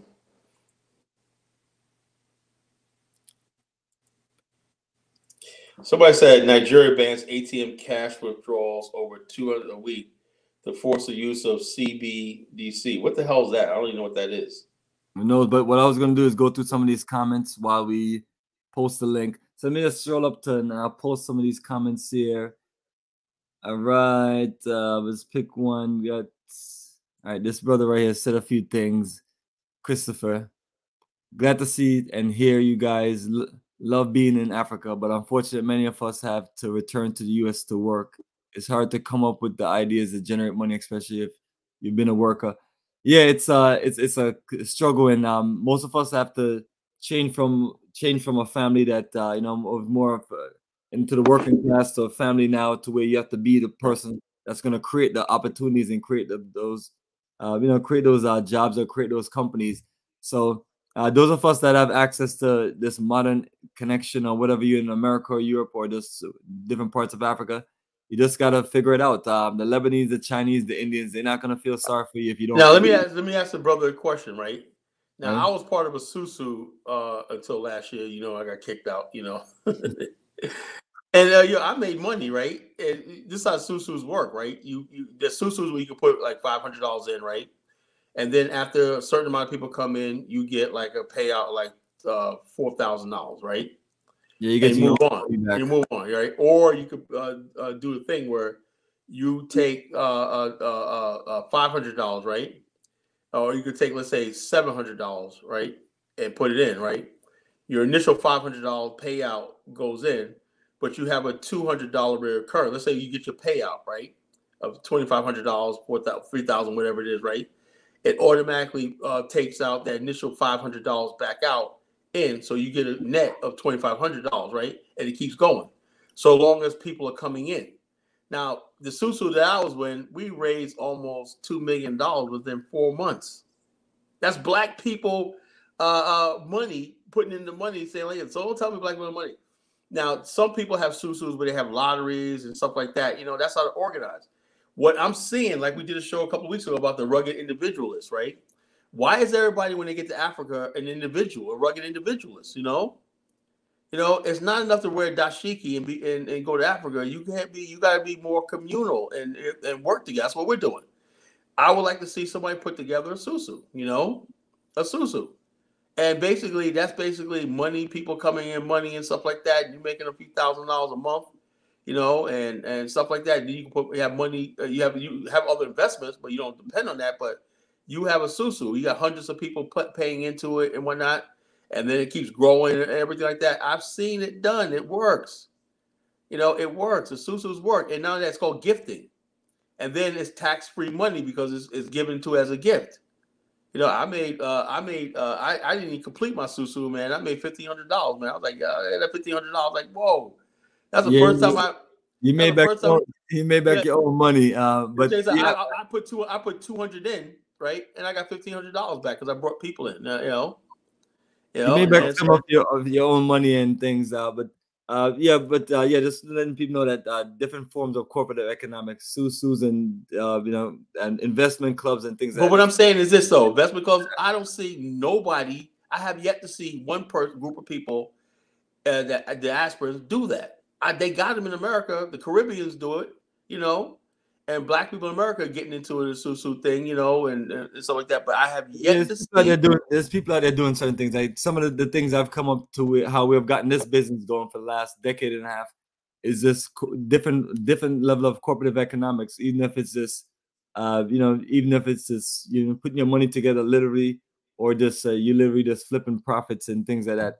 We just have to figure out different ways to make these things work, and literally black corporate economics, whether it's susus and different aspects of things. It's an ideal way for us to build projects and make things happen and compete. But the hardest thing about that is now you have a group of people. So now the group of people have to be functional and get along, and things have to work. And then can they survive the typical, brother and sister drama in a black organization? Right. You've seen it, whether it's your church, whether it's your Black Power organization, whether it's your small group, your crew, or whatever you want to call it, or a group of people you got working for you. What we have to do is stop the gossip, you know. That is a problem. It's hard to get people to stop running their mouth. Sometimes you tell people like, "Yo, when I was in the Navy, wasn't all with this talking. It's like it's order, structure. You get your job done and things like that." But it's like people just thinking that everybody wants to be involved and running their mouth about other people's business. Like I do certain things, and next, and sometimes I've had to just like take things on another level to where you already know the situation. You know what I'm saying? All eyes on you, and all and folks is instead of and sometimes we become destructive with it, where we just running our mouth too much. And people like myself, just dealing with so many people in business and so many people that I do things with, I just had to just learn to just like deal with it and just realize that most of these folks, their life is just bored to where they just like your life is excited, so they just feel like they just got to talk about you. You know what I mean, and things like that. And it's unfortunate that they're spending so much time doing that, because that's not what the time is needed. The time is needed to bond with people and build. And if you can't be in that phase right there, I tell people stay out of people's way. But it's not that simple, because what people like to do more than anything else is just run their mouth and talk, and then everybody is a know-it-all, and everybody think that they can be the do you know most people that I've met that thought they can run my business better than me? Yeah. Brother, it is amazing. And I tell them, I will give you all of the tools. Go and do it. Because it's not about, I'm not on this little cute little Woody Meyer stuff. You know what I'm saying? He's like a little, he's like a little cute little kid, that everybody loves and things like that. You know what I'm saying? I'm not that person. I'm a serious, hardcore business person. You know what I mean? Because I'm a man's man, and I got to deal with, vultures. And you got to deal with haters, and you got to deal with a bunch of stuff, and you have to be strong. And it can't be just no playing around. But our folks, brother, I'm telling them, if they want this, you got to be willing to compete and fight for this, and it is, and stop looking for somebody that's gonna just be kissing your ass. Like when I do business with people, like even if we just doing a website, I'm doing it for you. It's like they ain't got no time to play games. Let's get this done, and let's be about our business. If we need to communicate. There's so many people that you're dealing with. They make excuses. Oh, I was busy. I was doing this, brother. The amount of business I do, brother, I don't. All calls, information, communication, whoever I need to communicate with, it's done. It's done throughout the day. Why do I need to set meetings with you next week and talk to you next week? You know what I mean? And it's like, if you're serious, you have to be some level of efficient, and it can't just be like, oh, this is going on. It's like all the reasons and excuses. So I'm one of them people when I'm doing things, and it's like we're gonna challenge ourselves and take it to another level. Like there's people who have told me over the years that we couldn't do this land stuff and we couldn't do this stuff and we shouldn't be worrying about doing all this stuff and this shouldn't be your responsibility. I was like, you know, sometimes you want to tell them to shut the hell up. I mean, and things, but you listen to them and you're like, okay, thank you, appreciate it. Because it's like, okay, it's easy to sit there and run your mouth off and tell me this. How about you go start a business? Mm-hmm. How about you go build something from the ground up? And how about you let me know how it works for you when you have to deal with real people who are just your average people who are going to be real people when you're dealing with them. They're going to have their personalities. They're going to have their this going on, that going on. And can you organize and can you handle them? And can you manage them and can you deal with them? Can you make it work? You know, like example, this business that I'm in, you have people who think that they can just do this business. And I'm always telling people, I'll help you and I'll lay out certain foundation for you. I'll let our brother in a minute. But it's like as soon as they try to do certain things, you know, they don't understand the test of time. Like I tell people like myself been in this business over 16 years, you know, and you don't stay long in this business by not being able to deal with people and work with people and figure things out. The first thing with some people, the first thing they have an issue with people is that they just want to just, oh, I quit, I give up, I don't want to do this. Like, you know, there's people I've done land deals with where, and I'm like, yo, I was like, if no one is going to sit around and agree with you, and I'm definitely not going to sit around and agree with nobody every day, all day long. You know what I'm saying? It's like, if you're about your business, you're about your business, but you can't sit around and just expect people just to sit around and kiss your ass and expect to get things done. And so those people realize that, you know, that after a while, no one's gonna want to waste their time with you. You know what I mean? And after a while, people like myself is gonna move forward. So I tell people, if you want to do this together as a people, give your best energy, best effort. And you know, you have issues with people, you sit down and talk with people. You have disagreement, you sit down and talk with people. Do you know most people have left our Blackstar community for simple things? And when I mean simple things, is a simple, like example, religious belief, cultural belief, political belief, and things like that. And I tell people, you're never gonna find a bunch of people who are gonna sit around and agree on everything. That's never the point. The point is, you know, our values, our culture, our end goal, what we're building, you know, all the things that matter, how we're gonna come together, work together, figure things out. You know, so I'm telling all our people in these different organizations, because every time I turn around, like all these organizations that we know in Ghana that they were building communities, brother, I'm the last one left. Yeah. And I've always been standing on a pinnacle, but it's like you end up just being the last one left because people get into things and next thing you know, this drama, this problem, this thing, and then they don't know how to resolve issues and work on things and get things fixed and get things done. You know, you saw me this year, damage control. You know what I'm saying? Even proving the things to people that I shouldn't have to prove to them, because everybody should automatically, you know, that's Bomani Tyehimba. He's been out here taking our people to Africa, helping people live and do business in Africa for over a decade and a half. Give him the benefit of the doubt, but it don't work that way. You're guilty until proven innocent. No, you're always guilty. But you and I are guilty right now, man. And people like ourselves, we just enjoy proving people wrong anyway. So I tell people, come at me with your best, because I'm a military-minded person, and I'm gonna cover myself, and I'm gonna make sure that we're in a position to where we never lose. I'm a good brother. Yes, brethren, welcome to the show. Yes, my brother. You know who this, Bomani, and brother, yeah. But you know, God, man, big up your brethren. yes, light them up. Yes, my brother, yes, and brother K. What's how you pronounce your name? Kala. Yeah, my brother. So you know, sometime you know, we may say, oh well, you know, we don't have a lot of people, especially for us nationalists. But I tell you the truth, we really don't need a lot of people, you know, especially when you're starting, when you're getting your stuff off the ground. And I can tell you this from experience, from being in a third generation Garvey movement in Harlem with brother Asa Mendici Harris, the African nationalist pioneer movement, is confusion. You have a lot of confusion when you have more than 10 black people in a room, you have confusion. Some of the people in the organization never read the philosophy and opinions of Marcus Garvey. Never read Race First by Tony Martin. So they don't even know what the hell they was in. You know what I'm saying? So they got to go through an orientation, you know, but they just coming off the street there, you know what I'm saying? I'm ready, you know, and that's what happened with you guys in Africa too. You know, them just come off of the street, I'm ready to go down to Africa. But their mind that they carry, they still have that colonial mindset still taking with him. So we have a lot of work to do, and I doubt we're gonna solve it here in America. I remember I was talking to the elder, and I said, Elder, what you think gonna happen? He said, look, it's two things gonna happen.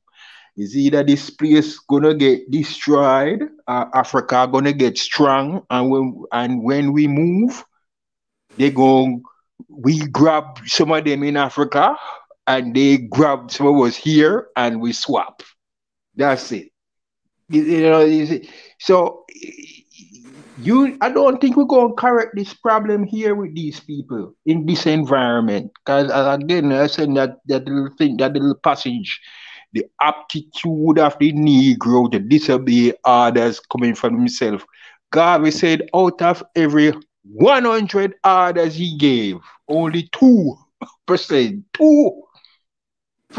they follow. So our people have serious psychological issues, and he said only under a system of strict, rigid civil authority and other means to straighten them out. Because if it was something that we could straighten out by talking, we could have solved the problem already. Don't you guys agree? We could have solved this, you know, because look how much talking have been done.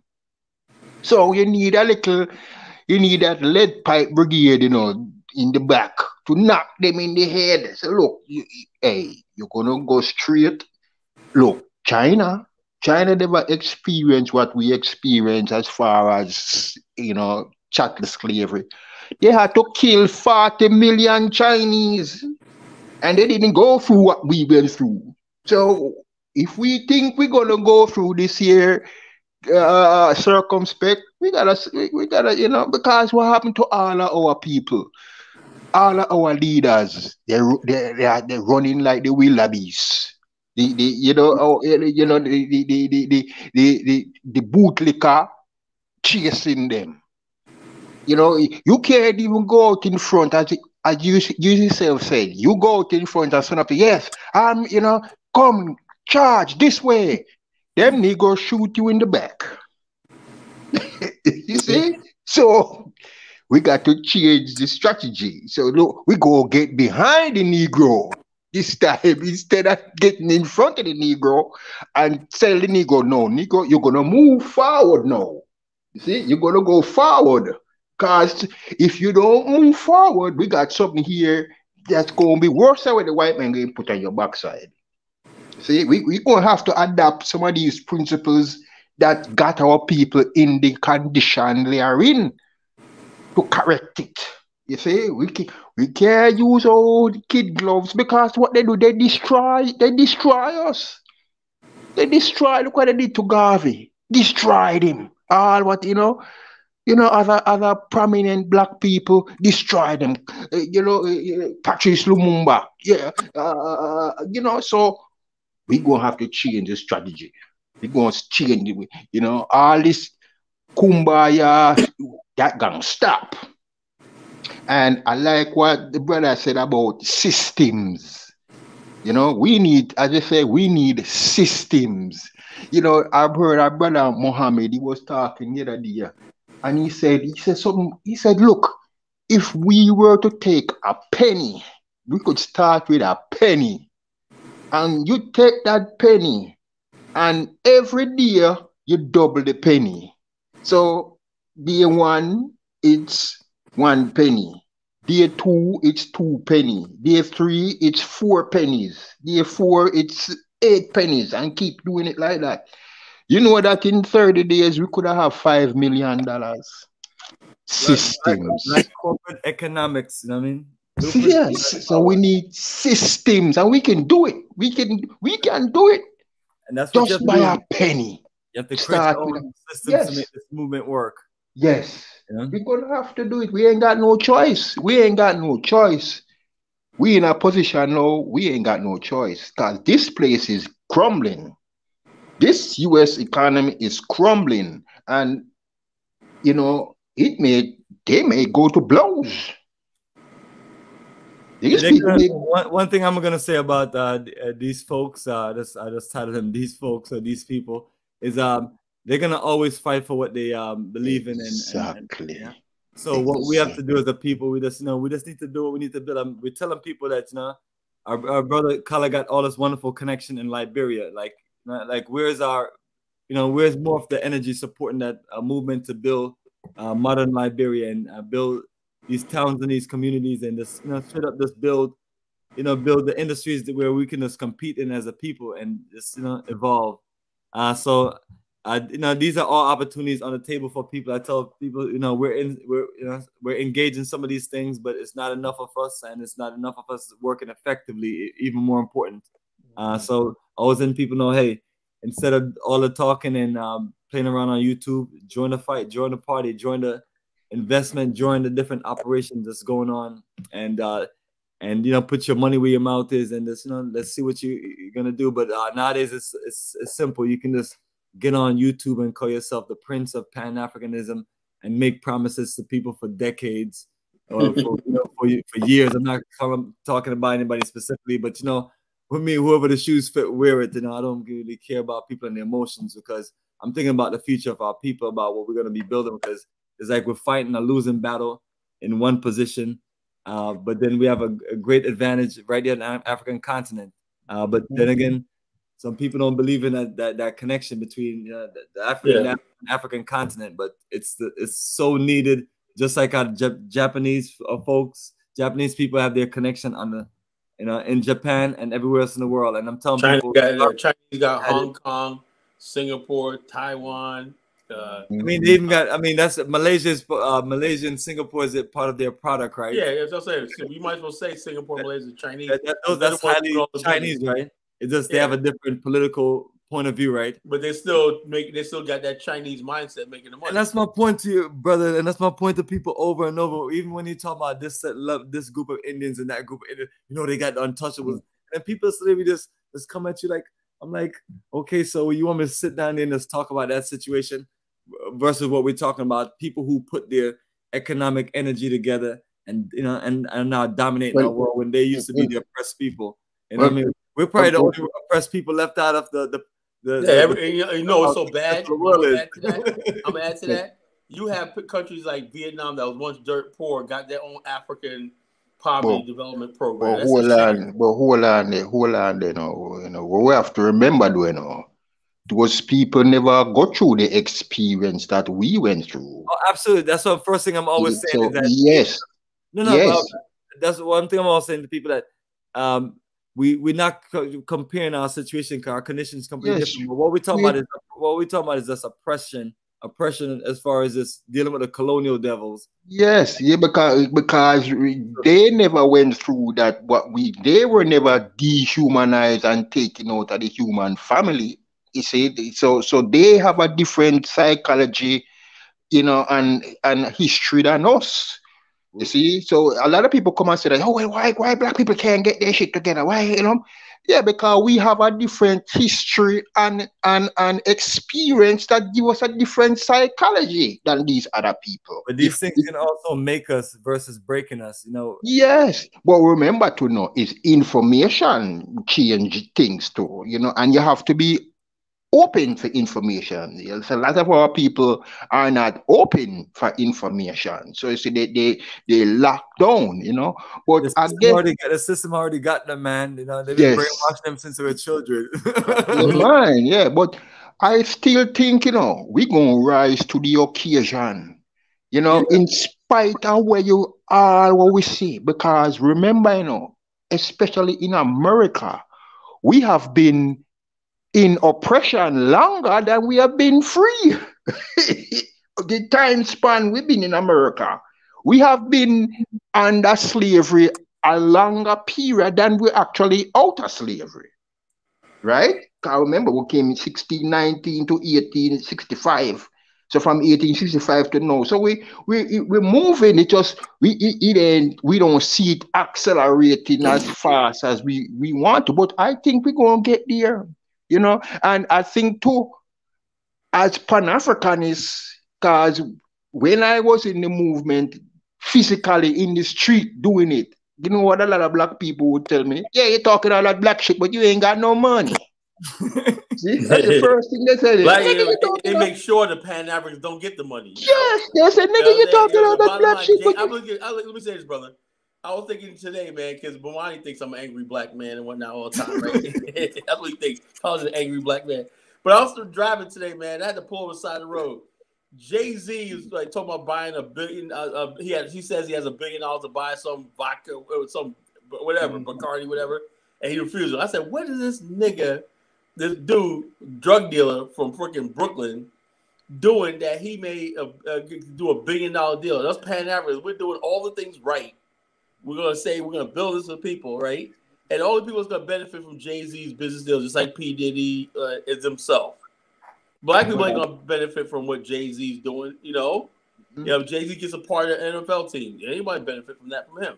He's a part of the Brooklyn Nets. Ain't nobody benefit from that. But those are the people that the white man always make sure they get on, because they're not speaking what we speak. Exactly. So he go make sure he push them to the front. But if you get to the front now, you know, and and those Negroes see you, those same Negroes now, you know, they're gonna look and say, Bomani, he doing good. He driving this. Oh, because that's what they say. That's what they gravitate to. They are, you know, modern materialism. You see, so when you get economic power, then now you can dictate to these Negroes. Say, look, all right, Negro, you ain't got to join the. I'll give you a damn job. Okay, I'll give you a job. Okay, I got a job for you. And if I got they a job don't do for the job, ESPN. I got a job for you on ESPN. Yeah, if they don't do the job, we fire their ass. Simple. So you ain't gotta be no nationalist. Hey, I got a job for you. I need you to do this. Okay, you don't do it, you're fired. Next, come up. You know what I'm saying? That's what we gotta do, because if we waiting for these Negroes to get the mind correct, shit, we may be waiting another 200 years, brother. So, you know, we gotta get that money. What we're doing is we're providing leadership and organization. We just expect people to follow. I'm a straight military person like that. I believe you build an operation and then you just get people to follow. I mean, and you know, and not everybody is prepared to lead, and not everybody know what they're leading. But you know, our movement is a simple connection, and you know, we've been building it from the grassroots. And and you make open your mind to come to Africa, travel, connect, and when you come, don't be on some stuff like, I'm coming to Africa and I want to be dealing with no African Americans. I heard people say crazy stuff like that. Wow. I was like, you gotta stick with your folks and stick with your folks. So you know, and everybody's your folks and your people. So you know, you have to just get the right ones of them together. My brother Chris says ideal. He says he had a he says we tried to sue in Atlanta, but people wasn't committed to it. Yeah, I see that, man. Black people, you know why? Social media and gossip. You know, when people start saying stuff, when you start seeing somebody, you know, and it really tells you what we're all about, right? The white man gave us social media, right? He know we ain't gonna do nothing but sit around gossip. We ain't gonna educate our people. Use this powerful medium of social media. He give us all the tools. Hey, look, well, I'm gonna put it right in front of them. I'm gonna give them the ability to do susus, everything, and the Negroes ain't gonna do nothing with it. You know. That's why I say only when you say I want a nation of my own, right? A nation, Afrikstan. We're gonna rebuild Africa. We're gonna build Africa. I want a nation of my own. Then you know you're serious. Why?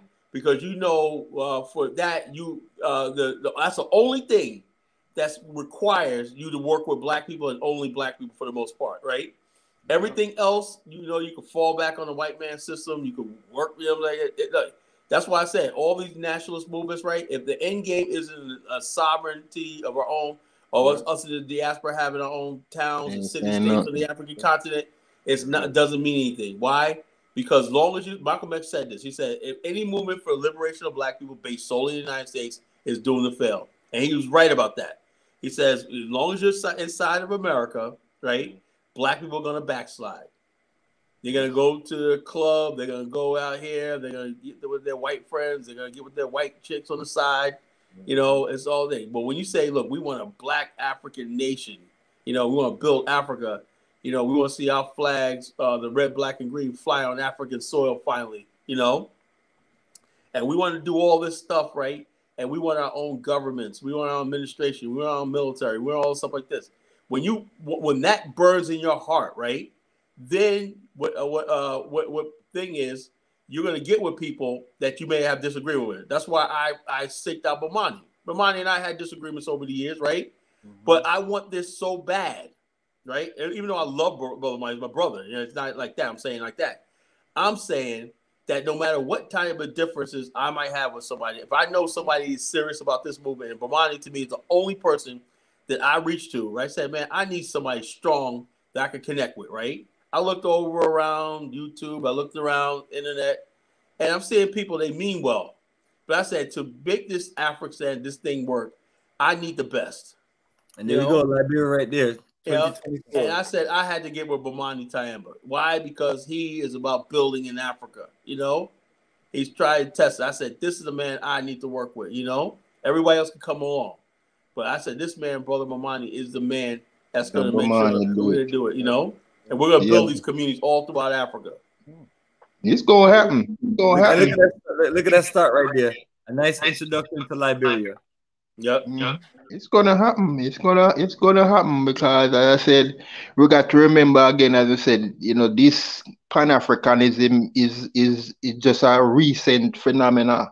So when this really Pan-Africanism take life, especially in Africa, they never again will they oppress we. Once we pass this stage here and get to Pan-Africanism, where it spread to Africa, where Africa stands as one army, one navy, one air force, one marines, one currency, one political system, and nobody will ever again come and try to enslave black people. I guarantee you that. But we're going to have to go through this experience. We're going to have to go through this sojourn that we're going through. But we're going to come out on top, because that's just the type of people we are, Anyway, good brothers, it's a pleasure talking to you. Yeah, great discussion. Don't be a stranger. No. We do a show on Tuesdays and Saturday nights, All right, I definitely spread it. Tell everybody about it. We need Pan-Africanists here. Pan-Africanism. Real Pan-Africanists. Yes, our parish. One love, brothers. Take care. Brother, peace.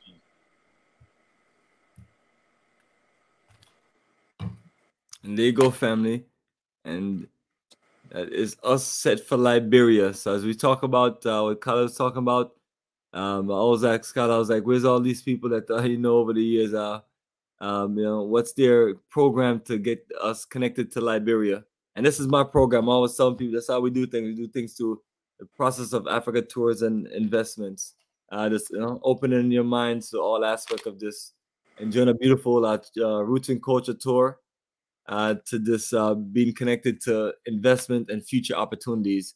Bro, I believe Liberia is going to really set something off for this movement, right? It's a country that says yes. Where other countries, when they say maybe, I'll think about it. That's a country when you come there and when you want to build, like the brother was saying, dealing with African Americans, like Liberia is the type of country you could build with Liberians, right? Because there's a lot of Liberians back in America. So it's just like you're dealing with black African Americans, because almost every Liberia has somebody in America that's living in the United States, for the most part. And the way Great Africa was telling me, he said the Liberians that live in America do better, way better than the Liberians that went to the UK, any other place, but because of what they have, because of Black America, because of the connection they have with Black America. Makes sense. And so what he's saying, man, he said, man, there's so much economic opportunity for people over in Liberia, you know, and just freedom and stuff like that to establish ourselves, establish your organization, you know, whatever you want to do, your nonprofit, you know, your business and everything. And then you could branch out to other African countries. I do believe we need that base to basically be strong. You know, that's why we're opening an office in Liberia for the Black African Infrastructure Organization, the Black Association of African Americans of Liberia. We're going to basically build Liberia as that place where, you know, it's historical link between the West and the diaspora in the continent. That's where Kwame Nkrumah, Nelson Mandela, Patrice Lumumba, Sekou Toure, Amilcar Cabral, all these statesmen, post-World War II, came to learn about modern statesmanship and modern government in Liberia, right? Liberia was the elder country in the continent. The West didn't want it like that. I'm gonna say something. I'm gonna let something in on you right now, but people don't know. Do you know that there's even talk, right? They're making Liberia the administrative capital for the whole entire continent. All these post-revolutionary people wanted to make Liberia Monrovia because it was so well developed and so internationally connected. The administrative capital. So Liberia would have had a friggin' empire stretching all across the continent. But the powers that be didn't want that to happen, you know? That's why they dug down deep. The French and all this, oh, that's not going to happen. The British, not going to happen. And so that's why Liberia is always seen as a threat. Now, that thing lasted until like the 70s, right? And then Liberia said, okay, the only way we're going to be able to do this, make Liberia this capital with the final OAU conference of 1979, was Liberia had to open relationships with the Soviet Union, Libya, Russia, and China, the Sino Agreement.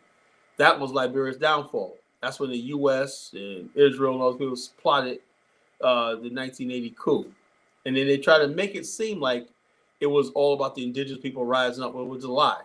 Same thing what happened with Adele in Chile, and they brought in Pinochet. Pinochet was, Samuel Doe was a Liberian version of Pinochet. And the American government basically put sanctions and tried to sabotage the Adele government in Argentina. And then they brought Pinochet in. Pinochet was his right-hand man, military man. And the United States government backed Pinochet. They did this all over, you know, all over the world. They basically, the CIA, and let me tell you something, folks, when we talk about what the CIA is. The CIA means Central Intelligence Agency, okay? Now, I want people that listen to the show, that's going to listen to the show, understand what that means. You know what intelligence means? Intelligence means not your internet gossip or what you think you find with people pulling something out of your ass, you know? You know what intelligent means? That means that the stuff you have in your hand is 99.99% accurate. So when they have a country, right, they know who the student groups are, who the radicals are, who they sleep with, what they do. Every last single country has a profile. This is a guy that we need to make contact with. This is a guy that doesn't like the guy that's in power right now. If this guy gets out of line, we can get this guy in here, bring him in and like that, you know, train him, whatever like that, to be ready when the time comes. That like this. Coups do not just happen overnight. They're planned and they're cultivated for years. So when time comes, it's time to remove this person from power. Now, the CIA failed against Singapore and it failed against Cuba. There was 27 assassination attempts on Fidel Castro. Okay? They all failed. Why? Because he basically knew how to do counterintelligence and whatnot. He put people in jail, so-called political prisoners. They were really people who were trying to usurp power for themselves. And that's what they do. They basically understand these countries are vulnerable. So they basically, oh, this guy's a bad guy. We need to remove him. And the American public goes along with, oh, yeah, he's a bad guy. He's a dictator or whatever. They did that with Manuel Noriega, whoever it was. As soon as you get out of line, they remove you from power, then put somebody in that they found agreeable. You know, the good thing about Angola was, and Portuguese were very weak, and so they failed in Angola because Angola fought the West for decades in Angola, and Angola is a free country right now. You know, so that's another country on our photo bucket list to build in. You know, Liberia was never colonized, like Great Africa was saying tonight. never colonized. You don't have European. Liberia has so much mineral wealth and so much farmland that's untouched by Europeans. Look what the Africans in Zimbabwe go through right now. They're under sanctions, even though they've given a lot of land back to the whites. The whites who don't even belong there. The Southern Africa, you got white farmers, and South Africa is retarding the African race. You cannot have an African state and have white people, Europeans, and everybody living inside your country like that as a sovereign inside your country. Now, South Africa, in that regard, may be a lost cause. You know, you can't uproot 5 million white people or whatever. Like, it never happened, you know. But what we can make sure that this does not happen to a country like Liberia. It does not happen to Angola and these other places that I call free African soil or Afrikstan territory, or Ghana, anything like that. That's why we have to be the ones that are coming and building farming and industries and all the stuff like that that the continent needs. We have to be the ones. We have to build the infrastructure. We have to plug our cities that we live in, right? Sister city projects. In Virginia Beach, the Filipinos got millions and millions of dollars and all kinds of resources that pummel to the Philippines, to their home villages and cities in the Philippines. The Filipino population is nowhere near the black population here. Where does the black population have an outlet? This is what I was trying to say before. The black people do not have an outlet. If we had an outlet of countries, of our own everything, do you think we would be interested in a gangster lifestyle in America? No. That's why I always praise all the young brothers who are going to the African continent. Even though you may not be doing stuff and everything like that up to par and everything, but the fact that it matters your mind's on Africa, I commend you. Okay? Because right now in America is there's nothing. The only time they need you is every 4 years when there's election. Rothbard Warnock won against Herschel Walker. Slim margin, but he won. But that's what they want. Now you won't hear from the media won't be talking to black people for the next 2 years. Why? Because election time. We only need you niggas to go out to vote or see what you're trying to do, whatever. Now black people are going to be neglected and dismissed for the next 2 years. Wow, does it really work like that? Exactly how it works, you know. Only thing we be talking about for the next 2 years is sports and Will Smith and Kanye and all this kind of stuff like that, you know, because politics is over, so we don't care what y'all Negroes think, you know. The only time they need, just like a female, right? If you're a female, listen to this, right? And the only time dude comes over, right, when he wants to stick his dick in you, you know what I'm saying? I'm telling you, he doesn't love you. He's just basically using you. It's the same thing with the black people in America. The only time when they talk to black people, right, is when they want to bend us over and stick it with us, you know? Every 2 years. And they say, oh, after they get their rocks off, the wham, is always what is it called? Wham bam, thank you, ma'am. You know? Yes, brother. Yes, brother. Good one. Good one. Wham bam, thank you, ma'am. When the next election comes around, oh, they'll be doing the same thing. Where y'all gonna vote? Where y'all gonna vote? Everything. With this election, black people didn't even show up. That's why Republicans took the House. We didn't show up. We like, fuck it, man. So what the hell we fuck? We was getting smart. Don't anybody remember that video where women was telling a son in the back, yo, you better get out there and vote. We're not, you know, and the hippopotamus still lost, you know. You know, we gotta vote for the hippopotamus, you know. She gotta get out there and vote. What for? What she promised? Man, she hates black men. She says illegal aliens, Mexicans are her favorite people. You know, what hippopotamus? Huh? I got mad jokes. Yeah, got mad jokes. Yeah, the hippopotamus that ran for election in in Georgia. The black man is the problem, whatnot. The black man, what she's talking about is the black man didn't show up to vote at all, because the black man did show up. 84% voted for her, you know. And then there was like half the black male population show up to vote, you know. So basically, what they're saying is, you know, they're gonna end up coming to your house, Bomani, at gunpoint and bringing you to the polls. You know, that's what's coming down to next, because we're not free.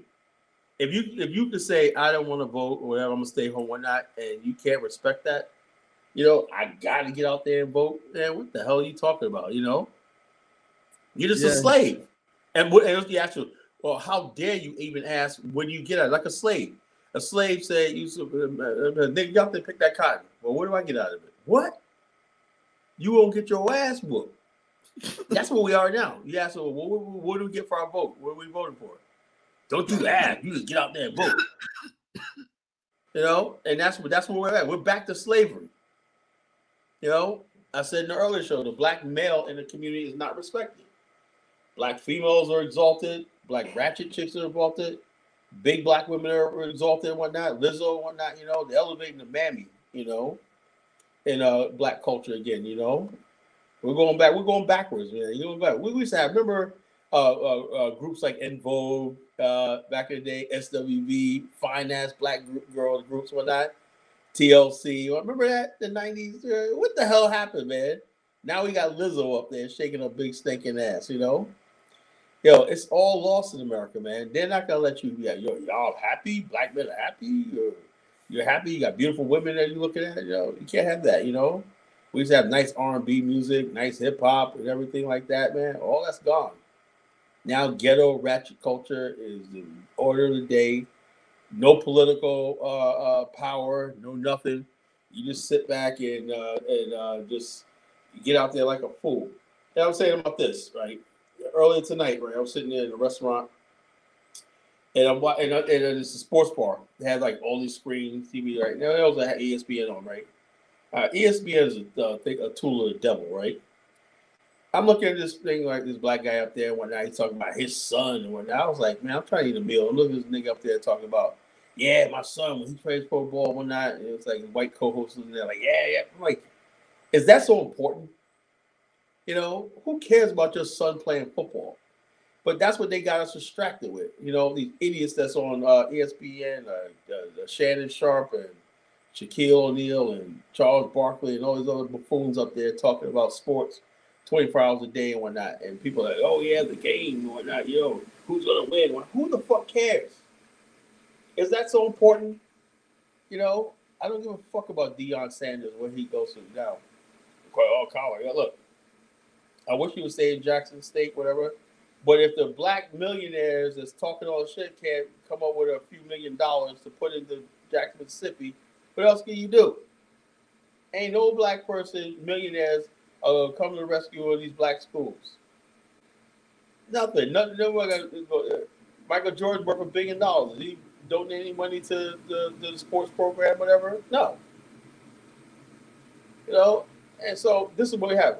But this is what we're talking about, right? Instead of us talking about nation building and building with Africa and whatnot, they flood the news, the thing. I thought when we had the internet, we'd be talking about other things besides sports and who's screwing who and everything like that. I thought we had different conversations. But it seems like the people that got our attention on YouTube, they talk about the same stupid shit that we see in the mainstream media. So what do I freaking need YouTube for if all I'm going to hear is the same stupid shit I'm going to hear on CBS, NBC, Fox Sports, everything like that, and all the gossip and nonsense and everything? These platforms should be used for talking about nation building and Pan-Africanism. That's what I believe. I don't want to talk about what's the latest topic of the day? Kanye and the Kardashians and all this kind of stupid stuff.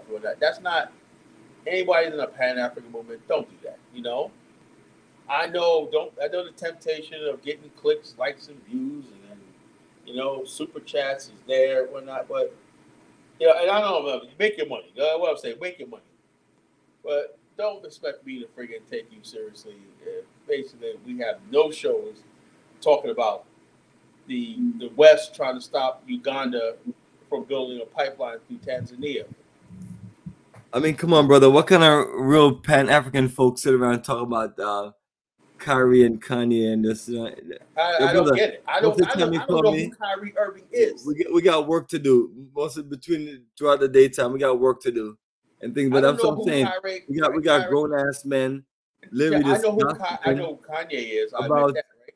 other men downfall and struggles and stuff like that, instead of organizing and building something for the future of our people. Why is it stuff like you made a video or whatever like that? Like, and that was like the #1 thing. Kyrie Irving getting back into the NBA. Who the fuck cares? He's worth millions of dollars. You know, if he never played a shot another basketball, like I don't think he, you know what I'm saying? Why do you care? Why the fuck you care? Kala, you on fire tonight, brother. Yeah, I mean, but maybe it's me. Am I getting older? Am I just weird? Am I crazy? I'm just an angry black man, you know? I'm the angry. Nah, just like you saw about you at the sports bar. Yeah, I had a meal, right? I got something for a meal. I didn't want to look at the screen. And I'm saying this ESPN stupid nonsense on and whatnot, talking about, oh yeah, I don't give a damn about the Super Bowl. I don't give a damn about none of that. You know, I'm completely divorced from American culture, you know?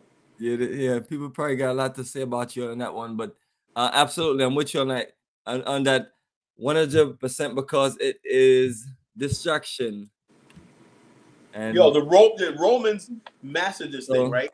So they would have these gladiators. They would have the people talking about the gladiator fights and all stuff like that, while they're basically ruling the world. Right now, they're basically taking away all your rights up on top, passing laws and everything. Get ready to take away all your rights and everything. You don't even see it coming because you're focused on what Kyrie fucking Irving's doing, you know? The Romans used to do that. They used to have gladiators, fights, and everything like that to distract the public, you know? While they're raping the treasury and sending people off to war and all this kind of stuff like this, you know, while people were distracted by these freaking Coliseum games. It's a distraction. Sports and all that is nothing but a damn distraction, you know? It's like, take me out to the ball game, take me out to the crowd. I'm just a nigga, a dumb freaking moron. I don't even know whatever going on. The ball game. Hey, you know the game. 1, 2, 3, all ball game. I mean, who the fuck cares? You know, I watch basketball, and football, and baseball, and passing like that. It does not matter to me who wins, who loses. I don't give a damn about none of this stuff. It's all a freaking distraction, and that's how you know you're a real nationalist, right? When you get pissed off by distraction. You know, I mean, the #1 thing everybody talk about. Look, okay, I want to talk about what's going on in the Cameroon right now. People getting slaughtered by this guy Bia, who's been there for 40 years by the French and everything, and English-speaking Cameroon, which could be another homeland for us, right? Could be another homeland. I got an Amazonia group in the Ning site, you know. The Amazonia got a couple members, and they're like, "Yeah, man, we want the support of Black America," you know. But no one's talking about that. You're talking about Kyrie Irving. You're talking about Kanye and all this kind of stuff. Yeah, get him, Kala, get him. Nothing what's going on in the Cameroon where there's genocide going on. You don't care about that. There's a 5-nation war brewing in the Congo right now. Does anybody know about that? No. You know, but what you want to do is talk about all this freaking nonsense, and I'm tired of it. You know, I need the Pan-Africanists, the people call themselves Pan-Africans, start talking about what's going on the continent, because if we miss this opportunity and everything like that, well, like that, we need the world, our voice right here. Brother, they're cloud chasing. Mm-hmm. So this is what we need to be talking about. You know, what's going on? Want to talk about the hottest subjects and get the bottom line is, if you think that they're just gonna let us do this thing in Liberia and Angola without a fight, you are sadly, you don't know these people. You know, you don't know these people. You know, I'm geared up for the fight of my life. You know, the bottom line is this, and I'm grateful for the fact that I got so many Liberians on the ground. Right, they get it. You know, I talk to these young African brothers, they're really about the education, nation building, and stuff like that. These guys in their 20s. When I was in Liberia, I had guys in their 20s with their families, running businesses, running complex businesses, and some of everything. They come back to America. What do you see young brothers doing? Doing fucking nothing, you know? Running around with their pants sagging now, freaking shooting each other, and all this kind of nonsense, you know? And so, therefore, like I said, and what's on? What are they worried about? Oh, who's playing tonight? What game's on? You know, what college draft and all this kind of freaking nonsense and everything, all this foolishness. If you're about foolishness, man, you gotta leave the Pan-African world alone, because we need people that's gonna talk about the stuff that's really going on the continent. You know, all the time. 90% of what we talk about should be what's going on the continent, Well, how's that relevant to us and everything? It is relevant to us, you know. When you see wars going on, the president of Equatorial Guinea, a corrupt dictator, you know, just elected himself president. He got elected president again, right, for the 6th term. Been there for like 30-something years and everything. The country, his country is like his own bank account. But we say nothing about that, you know. We should be protesting in front of his embassy in the United States. We should let these people know that we're here. We're not one of these stupid African Americans who just basically kiss African ass. No, you got corrupt leaders and that are puppets of the West. We're going to expose you. We're going to make it hell for you in America. Okay? That's what we can do. And I need people that's with me on this. You're a corrupt leader, that you ain't doing nothing for the people. You're not helping the cause of Pan-African. You ain't welcome in the United States. We don't care what you have with the United States government. We're going to make your life hell in America. How about that? We're going to turn American politicians against you. We're going to put our vote against you. We're going to help put sanctions on you. That's the new Pan-Africans war brewing, because I'm tired of playing games. You know, I ain't going to say much about George Weah, but, you know, all I can say is we do got some connections, so I'm going to leave that one alone. But I'm disappointed. 45 days out of the country. It's the World Cup. It's the World Cup. For fucking World Cup. Everybody's talking about the World. That's another thing people talk about. The World Cup. But I don't give a damn. You know? The World Cup. You know, somebody's eliminated. You know, all something like, who the fuck cares? Your country doesn't have infrastructure. You got people swimming in the ocean trying to get into Europe. You got Cameroonians on their way to Brazil to get into the United States. You got Congolese in Argentina making their way up to the United States right now. The Congo, the richest region on the friggin' planet. Why do you got people leave at refugees? This is stuff we need to talk about. And those of us who really care about Africa, when we have the chance and we have a lot of births, we're going to keep talking about this. Those who are really serious about this nation building business, this is what we're going to talk about. This is what I'm concerned about. I'm concerned about what's going on in South Africa, you know, how some Indians can kill a black man, right, and how the little Indian can whip upside a black man and intimidate a whole thing in Shaka Zulu's homeland. How the hell does that happen? Those are things that bother me. Kyrie Irving and all that shit like that don't bother me. You know, Kanye doesn't. I'm sorry, I don't care about Kanye. But I am caring about what's going on in the African continent. I care about what's going on in Haiti. You know, how it's just a mess.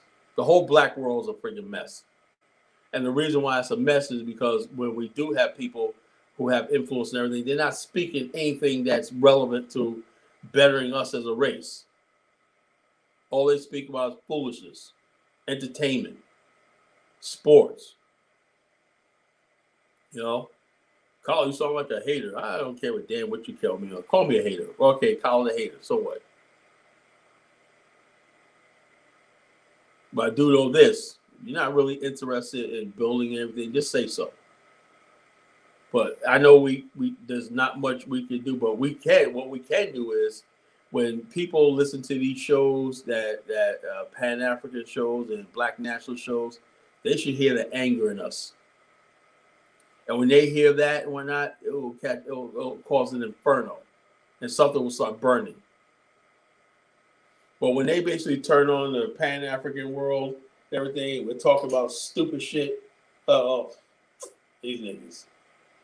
You know, the white man right now is all over the world. He's in Africa trying to lock down the coltan, the cobalt, and all this stuff like that.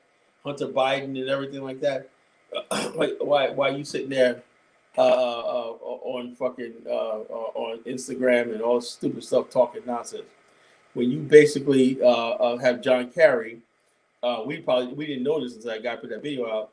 Go in there trying to block Uganda from building that pipeline and from the thing that's going to basically industrialize that whole region and developing and whatnot. You got people fighting tooth and nails to stop that.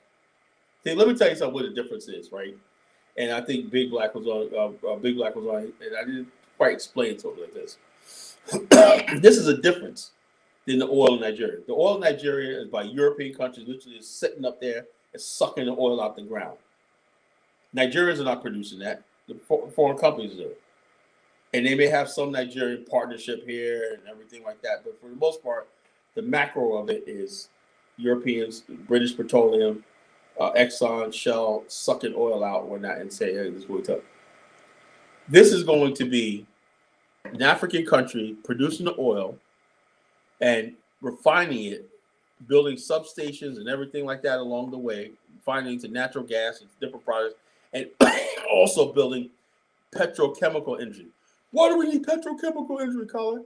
Well, don't you have a house? Yes. Don't your house have paint? Yes. Don't you know paint comes from petrochemicals, which comes from oil and everything? There's hundreds of products made from them.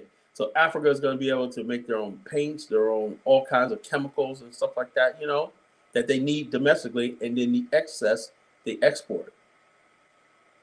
They're not making it, producing stuff to ship over there. They're basically producing the stuff, finished added value product, right, to use for themselves to build their own industries, right?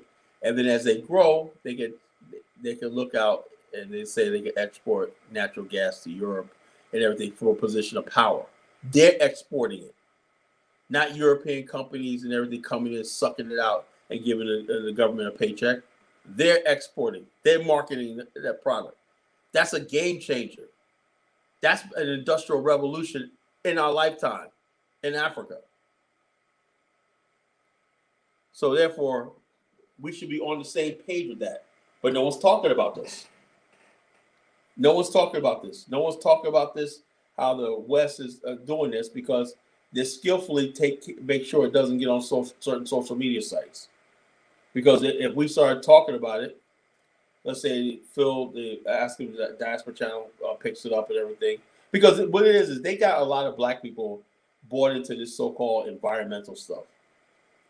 Now, if a president like Museveni says, look, this is what we need to do. You know, I know what we need to do. I know what how we need to do this and everything. This is good for our country. We have to give these people, leaders, the benefit of the doubt.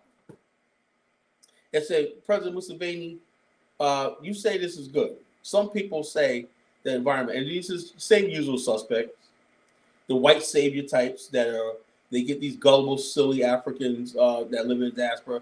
Oh, Museveni is going to do this. Only a few people are going to benefit from this and everything. So, you know, it's just the same thing. Same thing they do with Paul Kagame. Paul Kagame, you got Western people who want Paul Kagame gone because he's showing a new model of development. But instead of us getting behind Paul Kagame, Museveni, all these people are doing good on the continent, the East African community and everything like that, East African community, instead of us getting behind that and saying, yeah, look, let's be the mouthpiece. Let's build a echo chamber in America. So when they put their hands on stuff, us, one of the leaders, they're coming for us.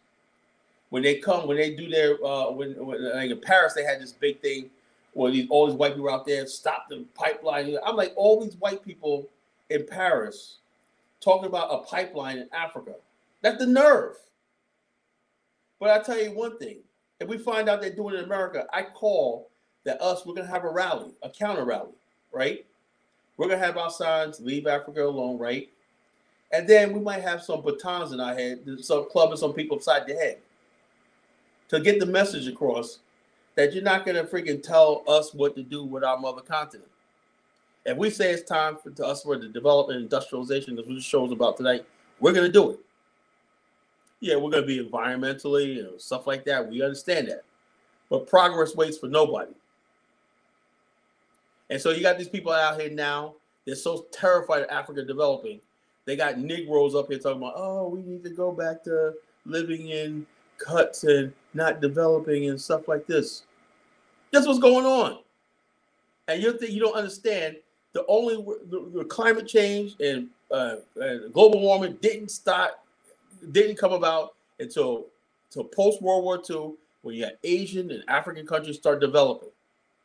Just suddenly, oh, the population in the world, what's these cities around the world are growing too big and everything. No, because Europe is dying. The biggest cities in the world are not white cities anymore. And suddenly there's pollution. But there was no pollution when they were freaking developing New York and Amsterdam and all these other places like that. But suddenly, now you want to be concerned about the environment. I'm just trying to tell you, folks, just start thinking. They said, oh, if we do all this, right, they have this thing called the climate green credit, right? I had a Liberian, African-American guy in Liberia, right? And my boy Sam was like, oh, what about the green credit? I said, it's bullshit.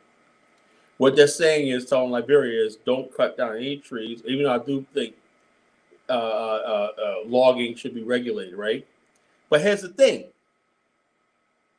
Do you know Israel planted hundreds of millions of little tiny seed trees in the desert and created a whole new forest? So even if you take out trees, right, you could replace them, take the buds of the trees, right, and replace them 10 times. For every tree you take down, you could replace. And with 5 years, those trees grow. But they don't want to talk about that. They just don't want Liberia getting into the lumber industry of themselves.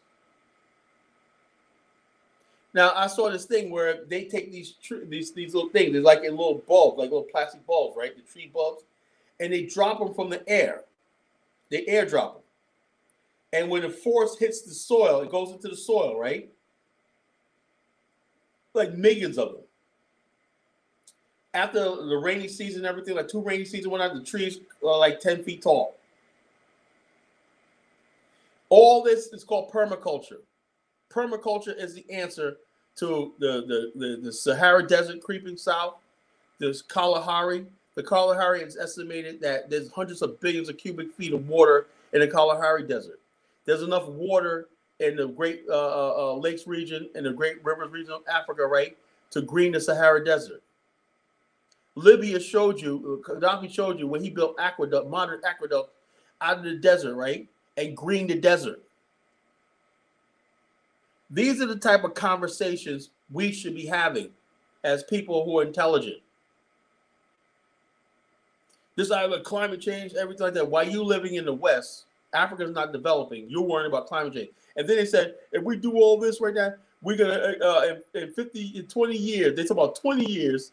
They're gonna reduce the world's average temperature by 0.5%. So you're doing all this, telling Africa not to develop, to reduce the world climate by 1/2 degrees Celsius, something like that. See how stupid this sounds? And the green credit is just like the climate credit. Like Africans signed that Paris Accord in 2014, which was stupid. Now I think a lot of African countries are backing out of that. They're saying, well, stupid. We haven't developed. The Western countries were supposed to come with hundreds of millions of dollars worth of aid to help develop Africa by telling Africans to stop drilling for oil, stop doing coal, stop doing all stuff like this, right? And we're like this. And what happens is Africa, 80% of Africa's energy comes from renewable, which is not sustainable to building industries. Most of the continent still is without stable electricity. You can't be say, well, we did hundreds of years without electricity. No. So the rest of the world should have electricity. You got countries like backward countries like Myanmar and are now thriving because they utilize the hydro to produce electricity. Now they're building industries because you need electricity is essential to building industries. The more industries you build, the less you have to import. The less you have to import, the looser the devaluation of your currency. That means there's more of your currency spread around. But we don't want to listen to a reason and logic and everything. We want to listen to emotion. So we bought into the climate change alarmist nonsense and everything, which is going to keep us backwards. But the president of Congo says, I'm done with that. And all these other countries say following suit. We don't care about your climate change nonsense and everything. And we realize now climate change is just a hoax to keep black people and black people thing.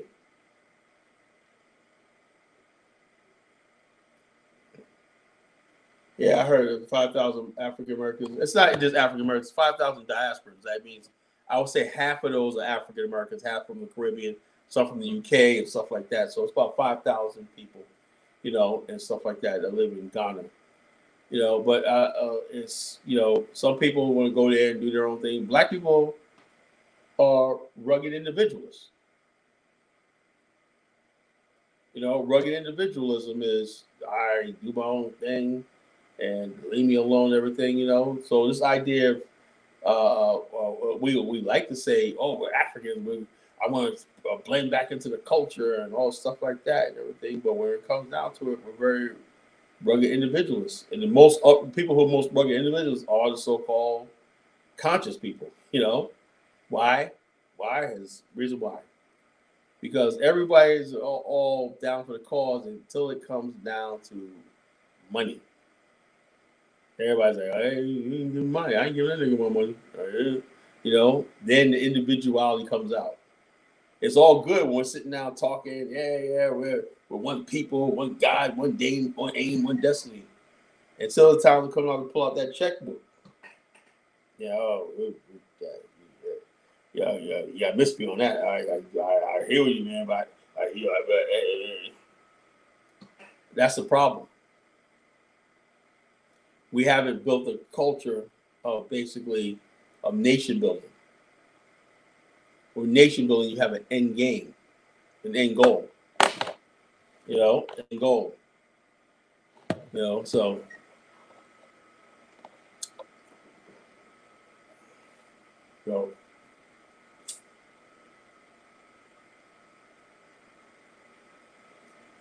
building communities in Africa, building industries, building commerce, and building infrastructure and stuff like that, where we can go to and from. You know, that's the goal. That's the goal. And if that's not the goal, then we're just wasting our time. Because the day when we could basically live on the continent and have all the things that we have now, I believe in modernization, but I also believe in modesty. In other words, basically, it's like this: if I want to build a city-state, right? I know we're not going to build a highway so I can have my Jaguar out and everybody like that, but I would like to live in a modern world. So what we do, we build monorail systems. We build streetcars. We build good public transportation. And then if you have a car, that's okay. But you notice how most Asian countries are like that. If you want to build, how about expanding vertically? That means within a square mile, you could have more people living in high-rise apartments than you do if everybody had their own house. So that's another thing we got to explore, expanding vertically. The use of monorail systems and light rail and stuff like that as a means of transportation, as opposed to cars. No, but I would say make that available. But you know, you still gonna need cars, but you cannot build road. We cannot duplicate the West. You know, we can't duplicate building this what we have in America, where 300 million people got cars or whatnot. You know, you got to have a good public transportation system. So modernity, but modesty. Tokyo was developed because of the world. Most people travel by train. Most people in Tokyo don't own cars. But there's a lot of cars in Tokyo. But most people are just like, hey, look, you know, in Tokyo, the middle class people live in apartments, you know. Apartments the size of my garage, the whole house, whole apartment, less than that. But they're very modest. Sometimes we go to Africa and I want a big mansion on the beach and everything like that, you know. And so we don't want to basically start off with a small house, fix that up.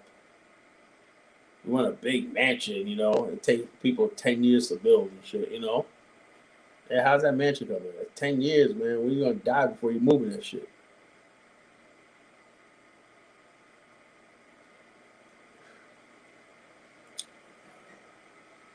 But that's it.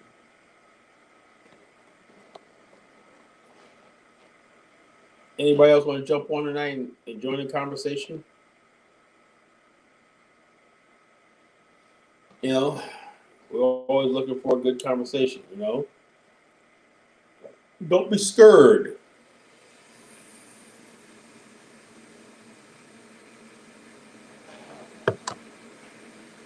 Don't be scared.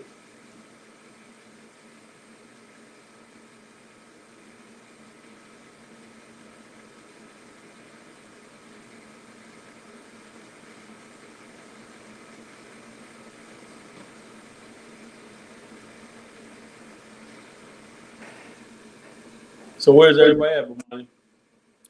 Yeah, brother, you ran them off, you ran them off, you ran them off. They're running and they're running and they're running away.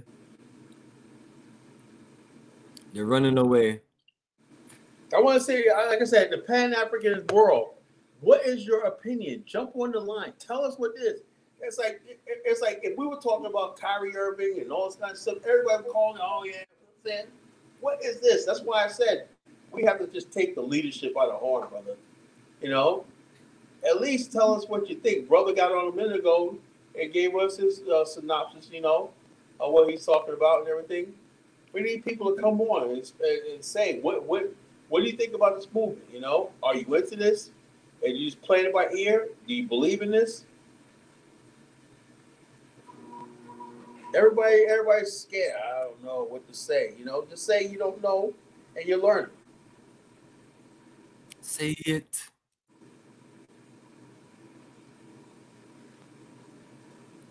Right, there we go, family. And you know, I love that flyer. there you go, family. The journey of a lifetime continues. We just came back from Tanzania in November 2022. Arusha, Zanzibar Island, Dar es Salaam.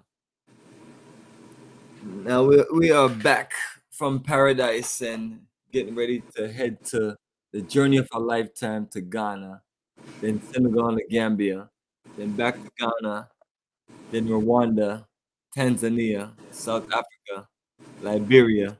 The journey continues, family.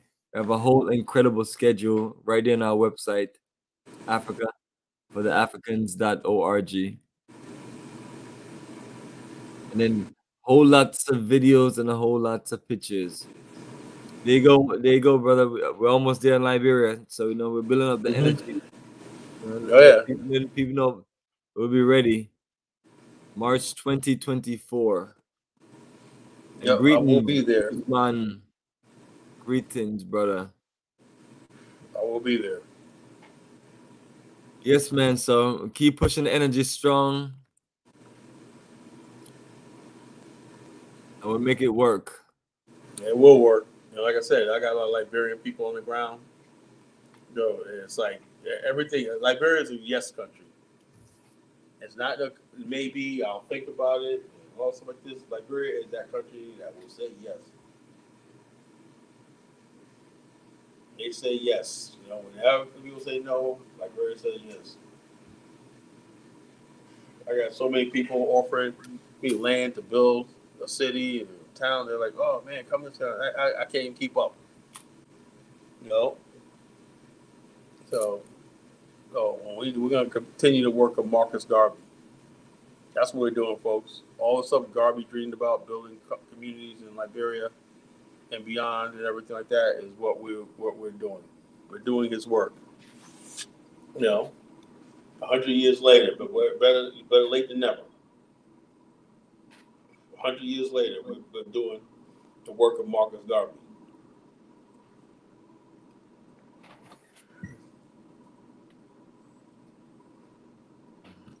It says, thanks, Kala. We have some of these Hebrews wannabe and Muslim Arabs wannabe. They don't want any modernization. They want to talk about little will. Yeah. Yeah, it's laziness. That's all it is. Laziness. They want to go to Africa. And also what makes it bad is they're making it hard for the black people in America because Africans, like Great Africa was telling me is, he says said something unique. He said, when you go to Africa, right, you only got a certain amount of time while you have that American scent on you, you know? In other words, basically, people can tell you from America they want what you can build. You're coming from the greatest country in the world. They expect you to have money, education, all stuff like this. When you go over there on some deadbeat shit, that's why I said these guys are not welcome with me in Liberia. You know, when you're on some deadbeat stuff and stupidity, you're not going to be with me. And as unfortunately, there's a lot of people that made their way to Ghana and countries, and they over there messing up and over there doing not building anything. It's just a sad situation. Yeah, Paul Kagame has a 250 or plan best use of land agriculture. Yeah. Bottom line is this: that's what happens when you have real leadership and the village idiots not run things. The people who talk about just living the village life and all that, these are village idiots. These are people that don't want to build anything. They couldn't build anything in America, so they automatically assume. But Africa is on the move. Africa wants to develop and modernize. If anybody tells you that, tells you different, is lying to you. That's why you got so many young African men. Why are they in Morocco right now getting shot, trying to get into Spain? They want a better life. Now, unless you want to basically take all the smartphones and television, internet, and everything away from the Africans and tell Africans, let's go back to living. That's what they really talk about. We don't need all this modernization. That means they don't need responsibility. They don't need taxes. They don't need education. They just live their life for everything. You know, people who think like that, you know, are backwards people. And not just black people. There's some white people who think like that too. You know, oh, we're moved from civilization. This is a thing where people think that living in the wilderness and next to nature. Let me tell you something about nature, right? People are like, oh, I want to be in nature. Nature is the most dangerous thing on the friggin' the universe. Nature will take your ass out. You know, these people have never been camping. They've never been hunting like I have. Everything. When we used to go camping, I couldn't wait to get back to the city and get back. You know, it was like tough. Nature is something else. Now you can have a balance between the modern world and you go to some outdoor hiking and stuff like this, you know. But the thing you're just gonna live off the grid and no electricity, no running water, and you're gonna hunt and fish and all stuff like that, you are deluding yourself. That's good for a novelty. Yeah, we want to live off the land. I used to go hunting and hiking and camp. I used to camping and stuff like that, you know. But it's not reality. People who talk like that, man, the people that want to live in a commune, smoke dope all day, and have sex all day, like the Nature Boy. You remember Nature Boy? Yeah, yes, but I remember that. They stunk so bad they wouldn't even let them on a plane. They smelled so bad. Oh, you don't believe in taking showers? Yeah, so it was just because they don't have to. You know, they're like, oh, we live off the nature and everything. You know, all this kind of degenerate behavior,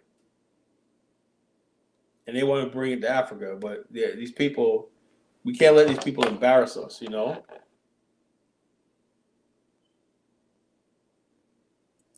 Yeah, we could lose our culture, but what I would like to ask this: when people say our culture, right? The people who talk about that much about our culture, right? When they go to Africa, they're not practicing it. You know, nobody puts it.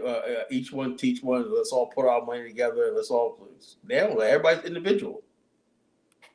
Well, I think there's a lot of black people when they think culture is vanity. It's vanity. Culture is about. You know what culture is? Culture is cultivation. It's your ability to survive. You know, and procreate and pass on. You know, stuff like that. That's a culture. You know, what? How did you guys do it? Oh, we have a culture. You know. This is what tells us what to do, what to not do, and stuff like this. But you can't have a culture, right, if you're not doing so, not producing nothing, you're not accomplishing anything. You know, and people have this idea that culture always has to be dynamic, it has to evolve, it has to adapt.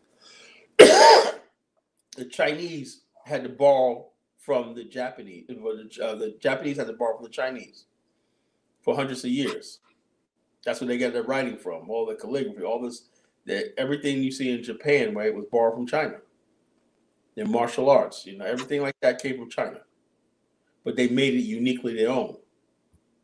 When they came up with something better, they have a philosophy. Keep what's good and disregard what's unuseful and make it uniquely your own. The problem is we're in captivity as a race. So therefore, we're not able to keep things, discard things. Everything thrown at us, we have to accept. When they basically tried to make the minstrel shows and everything, we adopted it as our culture, right? Some black people resisted. That's not how we act. That's not how we talk. But if somebody's putting that in your face all the time, like how we talk about culture. Is our culture basically to accept death and destruction by rappers and everything on the radio and stuff like this? Is that our culture? But we're doing it every day, right? And that's what I mean by with culture. Culture is supposed to better you. Culture is supposed to teach you right from wrong. Culture teaches you what good and evil is, Culture is about honor and respect and everything. How you make it. And your culture can't be something that's given to you, something that basically it is. Okay? In other words, basically, my culture is what I is. Why? Because this is what I am. And you can only do that when you are doing all the basic stuffs. Raising a family, working hard, providing for yourself, providing for your family, working together, that's culture. But if you're not doing all those things, then we don't really have a culture. Now, when you build these communities, right? There's a new culture that's going to take root. Why? Because we're fellowshipping. Without social, it goes like this. You have socialization, you have economics, and then you have politics. Socialization, we're social creatures as human beings. Kinship, peers, camaraderie. All these things are essential in building a thing, building a culture of a people. And then you have traditions, you have folklores that you all share. You have stories, you have shared experiences. You can't just give somebody that. Your culture have to come through experience. It takes about, I would say, if you have a good people in a community, about 20 years, you have a culture. Because everybody's on the same page. Everybody in that community will know who did what did who, and everything. They'll remember certain events. They'll remember certain things. Oh, remember when such and such came there and everything? If you weren't part of that, you wouldn't know what they're talking about. And you're an outsider. That's how culture is. You can never go to a culture like, let's say, the Akans or wherever like that and just blend right in because you didn't have their experience. What you can do is create a situation where some of the local people and some of us are building together, and over time, especially with the children being born, we'll go to school together and stuff like that, and a new culture will emerge. That's how Europe became nations. That's how Japan developed. That's how China developed over thousands of years and everything. Socialization in a marriage and stuff like that.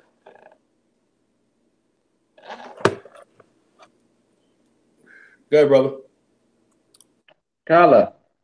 Yeah. Hey, I've been following you for some time. I always liked your presentation. I first saw you on Dynasty. Are you a member of the BAO? Greetings, brother. Greetings. Yeah. How are you? Huh? Greetings. How y'all doing? You're on the social network? Yeah, I think I haven't been on it in a long while. I think I joined it some time ago with Hollops was Oh, whatever. Yeah. No, we're not together no more. Oh. Download the app on the App Store. Where you got a divorce or something? No, well, I got to follow up with. We just had a falling out. You know, I wish him all the best, but you know, we went our separate ways. You know. Well, so is that yours right here? Yeah, yeah. Okay. Well, I'll hook up with that. Yeah, just download the app. Download the app. Download the app. We have an app for it. You know, so you'll be on. Okay. So what you want to talk about, brother? Well, I just was appreciate your work. I've seen you, like I said, I followed you on Dynasty Mirror, and you and a couple other people like Brandon or whatever. But the most fired up people about the Pan-Africanism, it seems like you stay on point though, and don't get distracted with so much of the worldly bullshit that most black males just constantly stay distracted in. Right. With this constant media, sports, and whatever trivial things that go on in America, like the elections and what have you. But what is it that you think, because I'm sitting here in Africa now, but what do you think that is going to be needed to get black people seriously interested in this type of movement and modernization of Africa? Because it seems like black people are totally asleep. These Arabs, and I'm over in Tanzania, I'm telling you, these Arabs and these Indians and these whites, they're serious.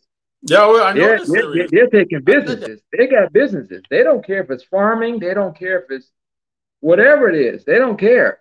And it's nothing for you to see blacks out here being just like you see in America. You'll see blacks out there in taking care of like crippled white children and all these other kinds. And I'm not, knocking whatever people do for their jobs or their jobs.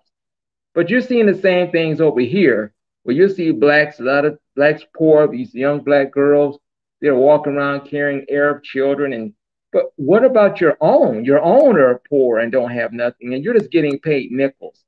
These are the things that's going on. And it's like the same type of backstage bull crap that goes on in America goes on right over here underneath the people's nose. Now, we see it because we come as black Americans and we fire it up. But you can't be so foolish like I see some black Americans do. You're going to rouse up the system over here where if you have nothing to replace what's going on over here, what the hell are you doing going to tell this girl, quit that job, no, do this. She's got to go home and support herself.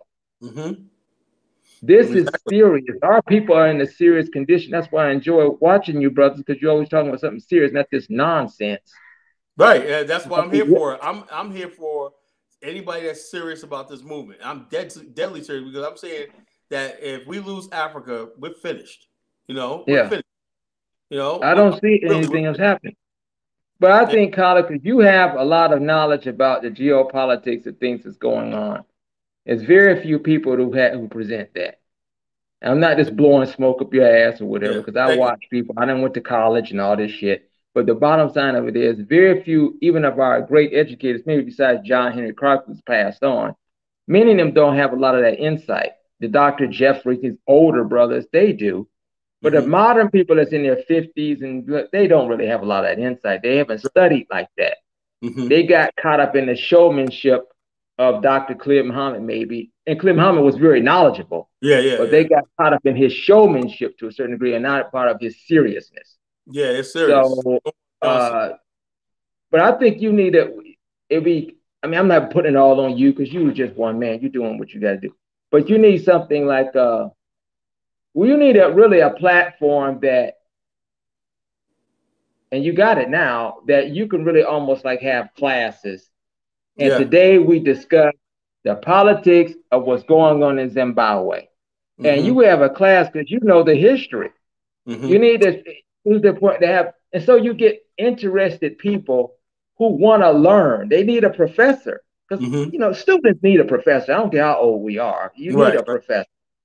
So you need someone to direct your education. And we can get here and talk about the nonsense of Negroes not doing this and not doing that. Niggas are going to do what they're going to be doing. But what I'm saying is you got the kind of knowledge that's more than just like the cracking on dumb people or attacking the stupidity that you may have seen in the BAIO and other things of the past. You understand what I'm saying? You need something where you can actually sit there. Okay, when did this happen in Zimbabwe? Why did that leader come out? Why is the they're suffering economically right now. What are the corporations that you've seen to present that type of political, geopolitical information? Right. You see what I'm saying? So if you just had maybe added to your platform already, and you may already have it, but these are days that we're going to make it a whole classroom thing from 9 to 5. This is what we're going to be stuck in on this day about. And it's like a classroom thing. You got assignments to do. You got things to come in here. You can't just come in here and sit up exactly. And I'm just joking around and talking about what happened with Kyrie. Fuck up, Yeah. And what is our plan to change any of this? Do we have any plans? That's what you got to. One thing about schools is that you're supposed to be able to challenge the students to come up with plans, not with just rhetoric, because that's not getting Black people anywhere. No. We're full of rhetoric, and you're in that position right now where you could really be out there as a teacher, because I watch it, because you say things that's about past and current events. Hell, I didn't know that. You know what I mean? Who else is saying those things? Yeah. There's a problem, bro. There's a problem, right? And like I said, a lot of our people, right, like being entertained, right? And when you start talking about stuff like when I came on the scene, I was here before Tariq, Omar, all of them. I have a Blog Talk radio show, and then BAO, created BAO and stuff like that. And what I learned over the years is that a lot of Black people, they want to be little Kala Genesis, right? They want to talk about Pan-African. It seems good and sexy, right? But and a lot of them say, I'm just going to Africa. I don't listen to you, whatever like that. But like you said, you're sitting there in Tanzania, right? And you're saying, right. Some people think they think they're going to get their passport, get their visa, and I'm home free. What's on my African soil? I'm like this. And I'm saying to myself, I said, look, do you understand, right, that there's a lot of stuff that went on the continent, particularly East Africa, right, where you had slavery, you had the Islamization, and all this stuff like that, and stuff like that. So they don't have the same thought process as we do. Okay, all right. It's like I saw a video, I saw Bomani about Saturday, where this in the Ivory Coast, it was in an African group, right? An African group. Listen to this. There was a white boy that was a baby, right? He was a baby, and this African lady was carrying him on his back, whatever, like that in Ivory Coast. This guy came back, 25 years later, and found her. That's not one thing. Okay, beautiful story. He said, yeah, he carried me on my back and whatnot, and they showed a picture of him grown, and he was a baby, wherever. But all the Africans in this group was like, yes, that's so beautiful, the world coming together and stuff like that. And I'm saying, do you understand the implications, of this? Now, at the same time, right, I see more division among Black people from the diaspora. I see East Africa versus West Africa and stuff like this. But that one white person, right, being carried around with, oh my God, that's like this. Right. This is the mentality.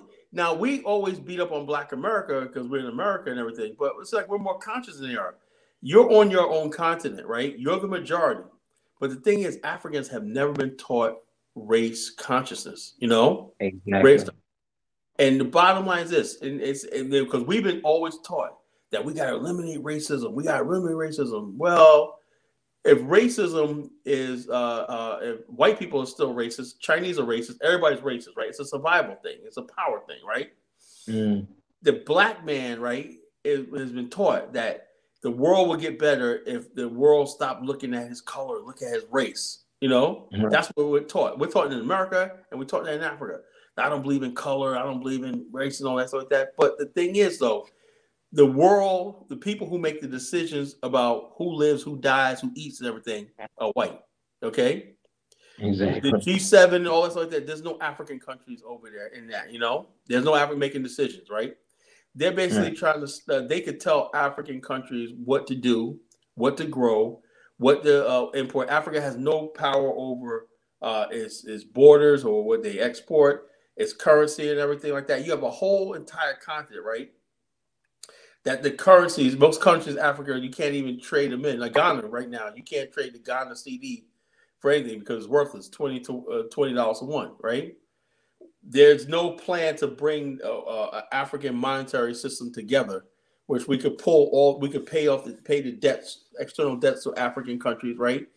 African Americans could do that, could help do that because we sit on, this is the power we have. We control cities like Chicago, Detroit, and New York and stuff like that. These cities have billions and billions of dollars in pension funds and sovereign wealth, right? The pension funds and sovereign wealth go to countries like England, France, and everything to help them out with their infrastructure and everything. When's the last time you've seen a black city mayor say, you know, we're going to put our sovereign wealth fund in a project in Ethiopia or a project in Kenya? It's never happened because we don't think on it. You see what I mean? Yeah. If we basically say, if we said, you know something, Joe Biden gave $80 billion to Ukraine, which we got to pay back. $80 billion, which they say it was all looted. And I was arguing with this Liberian brother of mine, senior brother of mine. I respect him and everything. I said, why are you going so hard for Joe Biden? Yeah, how much money is he giving Liberia? Nothing. But yet he got $80 billion to give a racist Nazi country like Ukraine, which they're taking the money and they're not even fighting the war. They're taking the money and stashing it.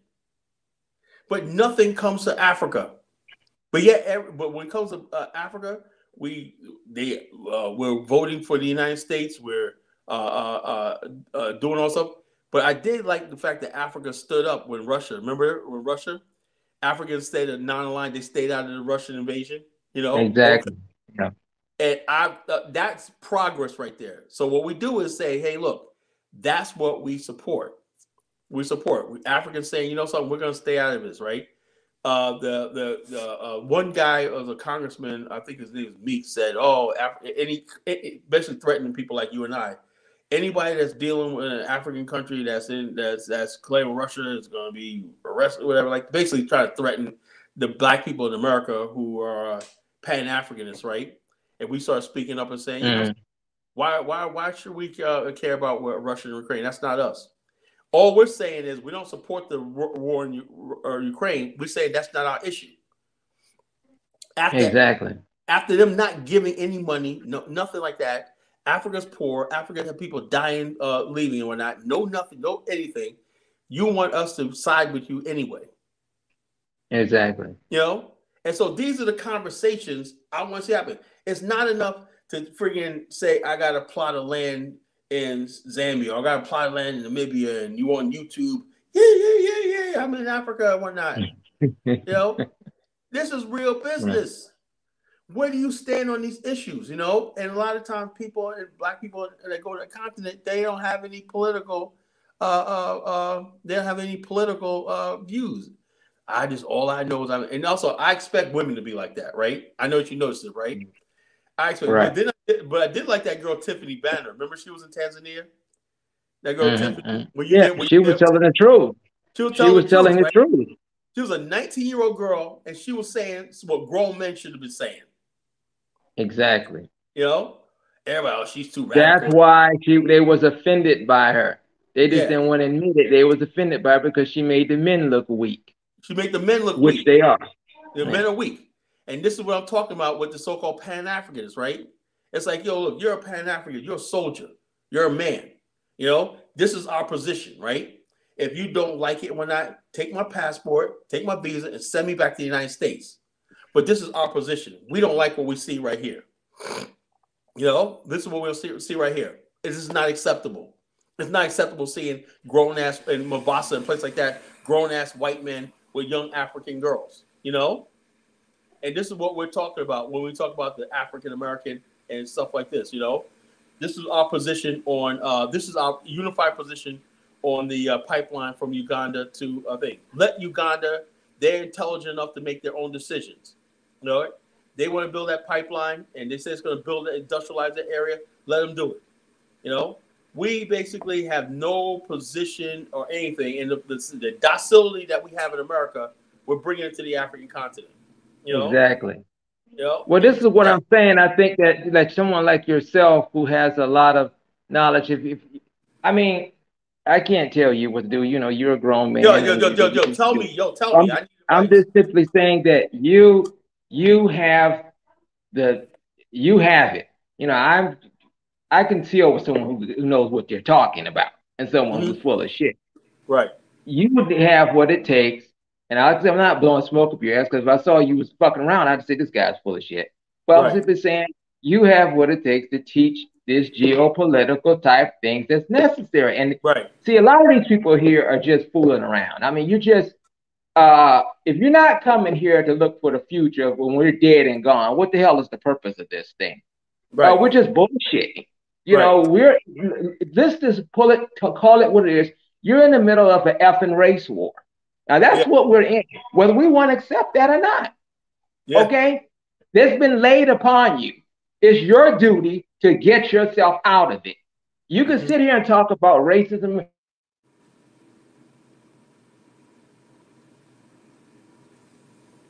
It's going to stop. That's not reality for them to stop kicking your behind. It's for you to stop letting your behind get kicked. So what I'm saying is you have the ability to teach this. So you need to set up something like a classroom type thing where you can get the more type of studious type people who are interested in bringing this kind of that type of information. Because you got people who are coming to these places, whether it's for here, and they like to run to East Africa. I noticed this. They'll run from West Africa, but they love to run to East Africa when they want to get off into this cultish type. I want to live off of the earth. I'm some type of Hebrew, a native, this type of nonsense. Right.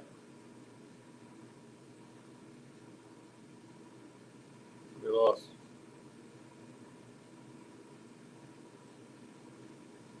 Chris, I think you're frozen. Chris. Chris. All right. I'm not sure what happened with him. All right. Let me see if I can just drop. And let him come back in. Put the link back in. Tell him to come back in. Yeah, and I'm gonna start wrapping it up, brother Kala. If you have a few more things you want to share. Well, I'm glad. This brother really gave me some real boost, man. Because I'm feeling depressed that that I'm all alone in this. I'm grateful for this brother's words tonight. I'm really grateful for Chris's words tonight. And the thing is, if we're gonna go over to Africa and see the same nonsense that we see in America and not say nothing, what the hell's the point? What the hell's the point? We want to build these citadels of peace and Pan-Africans on the African continent and be the example. We should show the people. That's how we're going to teach Africans, but a lot of times they don't know how they're viewed to the outside world. You're more than that. And you're in your own continent, your own country, right? You should not be a second-class citizen in your own country. You should enjoy the fruits of your land. If you can't enjoy the fruits of your land, you don't have a country then. If everybody's basically making money, but you money and prospering in your land, like you said, these people aren't playing. They're basically going to have it so that they're going to have millions of them on the continent, and Africans are going to be just spectators on their own continent, and we're going to be outsiders on the continent. That's where they're going. They're not coming for broke. And I'm saying, it's not enough just to go to Africa to sit back and I'm chilling and whatnot in Africa and whatnot. No, this is a war. This is a race war. It's a global race war.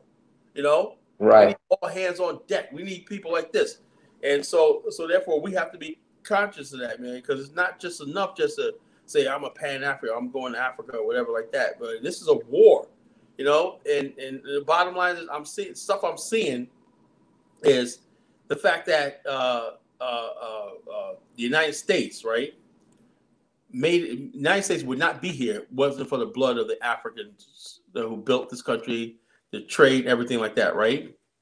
Africa had to die so America could be born, right? But this same America, right, will give billions of dollars to the state of Israel, billions of dollars to this country, right? But there's not one African country of America says this is our good friend, even though it calls Africa their friends and everything. But America has never gave an African a really solid hand up and everything. It's never going to happen. It's never going to happen. In the middle of a race war. Right. And so that's why when I hear black people building these things in America, I don't hate America. You know, it's where we're from, but it's almost irrational for you to be talking this kind of building this stuff there. I mean, you should almost treat this place like, now I'll tell you the one thing that Holliston said that was correct. You should be treating that place almost like the immigrants. I work, I make my money, and put it over. Yeah, that's one thing we agreed with him and I agreed on. I agreed on a lot of stuff he said. What could you be really doing there? I'm not saying hate it. If you could build something in America, do it. But you're never going to control the infrastructure there. That's already done. America is not our end game. You know, exactly. If we became like we're like the immigrant, where America is just a place we make money, right? And sit like a. Let me give you an example. Mexicans send almost $60 billion back to Mexico every year, right? African Americans generate 1.8 trillion. But guess what? All that money goes back into the white man system, right? And we had an outlet. Matt, let me ask you a question. When are we going to create the first African diaspora bank on the African continent? A bank, just a place you put money in, the banks invest and stuff like this. You know? We don't even have a fucking bank. It only takes $1 million to start a bank. So therefore, if we had our own banking services, we had some guy, this guy Michael Jackson, he called me not too long ago. He was with Dynas a couple of years ago, whatever like that, with Luke Major. And with that, he was with this thing with these Swedish people wanted to form have a electronic bank, whatever. I don't know. It fell through that Luke Major shit. But anyway, bottom line is this. I said, that's a good idea. Why? Because we would have, if we have banks on the continent, right? We come to the continent, right? We have a banking, we put our money in the bank. You talk about millions and millions and billions of dollars influx into the economy, you know? And with the private sector, that banks could loan the government money, the local municipality money, and everything like that, and develop real estate, develop industrial and everything. That's what I'm talking about. We have the means to do that. We sit on pension funds worth billions of dollars in America. You know, we sit on pension funds. You know, pension funds is how city employee pension funds is how Las Vegas was built. You know, pension fund loans. You know.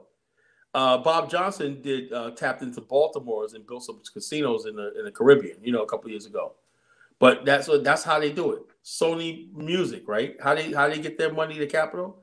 New York State Education Pension Fund, you know, billions and billions of dollars. We sit on these pension fund boards and everything, but the whole thing is there's not Pan-Africanism. Now, people back in the days, how old you are? Do you remember back in the days when we had the divest movement from South Africa? In the 80s? Yeah, right. What that was like black colleges and black people who have cities said, we're going to divest from South Africa. That means the South African rand was the most powerful currency in the world, you know? And when pension funds put in there, we invest in the rand and everything for South Africa's infrastructure, you know? We said we're going to pull out of South Africa. That's called the divestment because American inflation was so high and everything. The rand was equal to the dollar at the time. So South Africa was a good place to put your pension, your annuities, 401k, and stuff like that. South Africa was a place. We basically had a divest movement where we got out of colleges, we got to divest and everything because all the institutions in America were putting their money in South Africa, you know, at the time. So instead of saying, you know something, that was pretty good. We learned how to divest. We got the money out of South Africa. We crippled the economy and everything. But now, okay, if we could take the money out, why don't we have a coordinated effort to invest in these other African countries?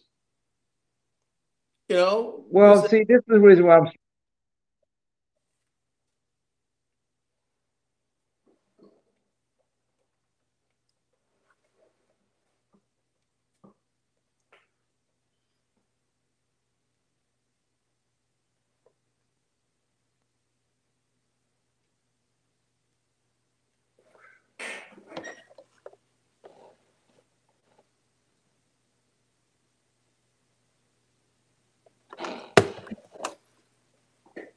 Yes, Kala. Yeah, I think it's all good, brother. It's all good, brother. Appreciate you coming on, brother. Yeah. We're gonna do this. We're gonna do this again Saturday night. We're gonna do so. We'll Saturday night. Join us Saturday night, man. We'll continue this, man. Join us. Join. Yeah, absolutely. Saturday. We're gonna do this again Saturday night. Yes, Kala, great night, man. And productive, have your productive week and everything. And very productive week and everything. And keep the energy going. Oh yeah. And family, that's our schedule right there. Join us on the wonderful journeys of a lifetime. Mm-hmm. And it starts now. Connect, plan, organize, connect with me. Okay. And yes, Kala, yes, brother, man. Yeah, man. I got more, bro. I'm just getting started, bro. Wait till Saturday night, bro. There you go. I got more. These are the stuff like the brother was saying we should be talking about. The stuff we should be talking about. I mean, it's just a shame. We're not talking on this sort of level. Our educated Black people and stuff like that. It's just sad. That's what the Pan-African movement has to be. It has to be about nation building and building infrastructure. And the bottom line is this: we're never going to change America. These people, America. And another thing I'm tired of, right? This reparations thing. Reparations is just a freaking distraction from nation building. They're never going to hand you no money. They just want to get you voting and get you out there like fools, to the polls and everything and distracted, And that's why we keep saying the only hope is us building Africa and competing in Africa. It's a shame we have to even, we're not even there yet, but competing with other races for our mother continent. That's an absolute shame and disgrace. That we got Arabs and everybody else coming over there and employing the people and stuff like that, but they're backed by their governments. But like I said, we control cities in America. Some of our cities in America got more money than some of these countries that are investing in Africa. We got to start using that, and steering our people for the African continent. And people say, don't tell me that. America basically invests all over the world. Sometimes they win, sometimes they lose. But with a Black man, they don't even want to give us a chance. We should have billions of dollars flowing into Ghana and Liberia. We're gonna do it too, and we gotta start doing that and saying, look, if you don't want to help us, or if Pan-Africanism and nation building became burning in the hearts of Black America, we'd be free tomorrow. But it's not. What's in the hearts of Black America is foolishness, nonsense, and entertainment. That's why I'm tired of it. I've studied history, world history, way too long, and like I said, they have us in America, right, where they don't know what to do with us, but so they do is they keep us discombobulated. All the stuff you see, the propaganda, all the stuff you see is to keep us looking, searching, and in a constant state of turmoil and chaos. That's what they're doing. And also we look around, like a whole week went past, right? Damn, I ain't seen no discussions on Pan-Africanism, but I know more about Kanye West than I ever did. I'm like this. I know more about this back and forth between the passport bros and the Black women. I had this skit. We will end in a minute, right? But I thought about this skit, right? Tell me what you think. I'll tell you on the radio show the other night, right? Where you got Big Shirley, right? She's in front of Congress, right?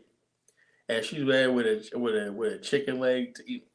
I'm tired of the passport, bro. We gotta ban this. I'm coming for Congress to tell you, what I'm saying? I haven't got my nails done in a week. I got this, whatnot. You got these passport bros giving all these women overseas money that we made these niggas, And Big Shirley's before the Congressional Committee on Passport Bros, there's something I want to make up one time, a skit, whatever. But anyway, brother Bomani, it's been good, man. I'm gonna holler at you. We'll holler at you tomorrow. All right, you take care, brother. Take care, family. Yeah, Chris, Brazen, call back in on Saturday night, man. We're gonna be here Saturday night, brother. You know, it's how we do. This is the only place where you're gonna see real Pan-Africanism and talk. I like the tropical background you got there, man. Tropical back. You feel like you're in paradise. Yeah, man. I'm like, goddamn, man. I'm feeling good. I'm about to rest like I'm in paradise. Yeah, it's feeling good, man. But family, the journey continues. This is where we're real Pan-African. We're talking about the kings of Pan-Africanism, family. This is the sort of conversation I used to have back in the days when we had real Pan-Africans get on shows like It Is, and they were talking about what's going on in this country. It wasn't all this stupid nonsense and everything like that. You know, we're gonna start talking about real Pan-Africanism. This movement is not dead. You know, this movement is world live. It ever was. You know, so. Anyway, Brother Mani, you have a good night, man, and everybody out there. Thank you, man. We got a lot of people. Had a lot of people in the chat room tonight, man. So, all right, enjoy a positive time. There you go, family.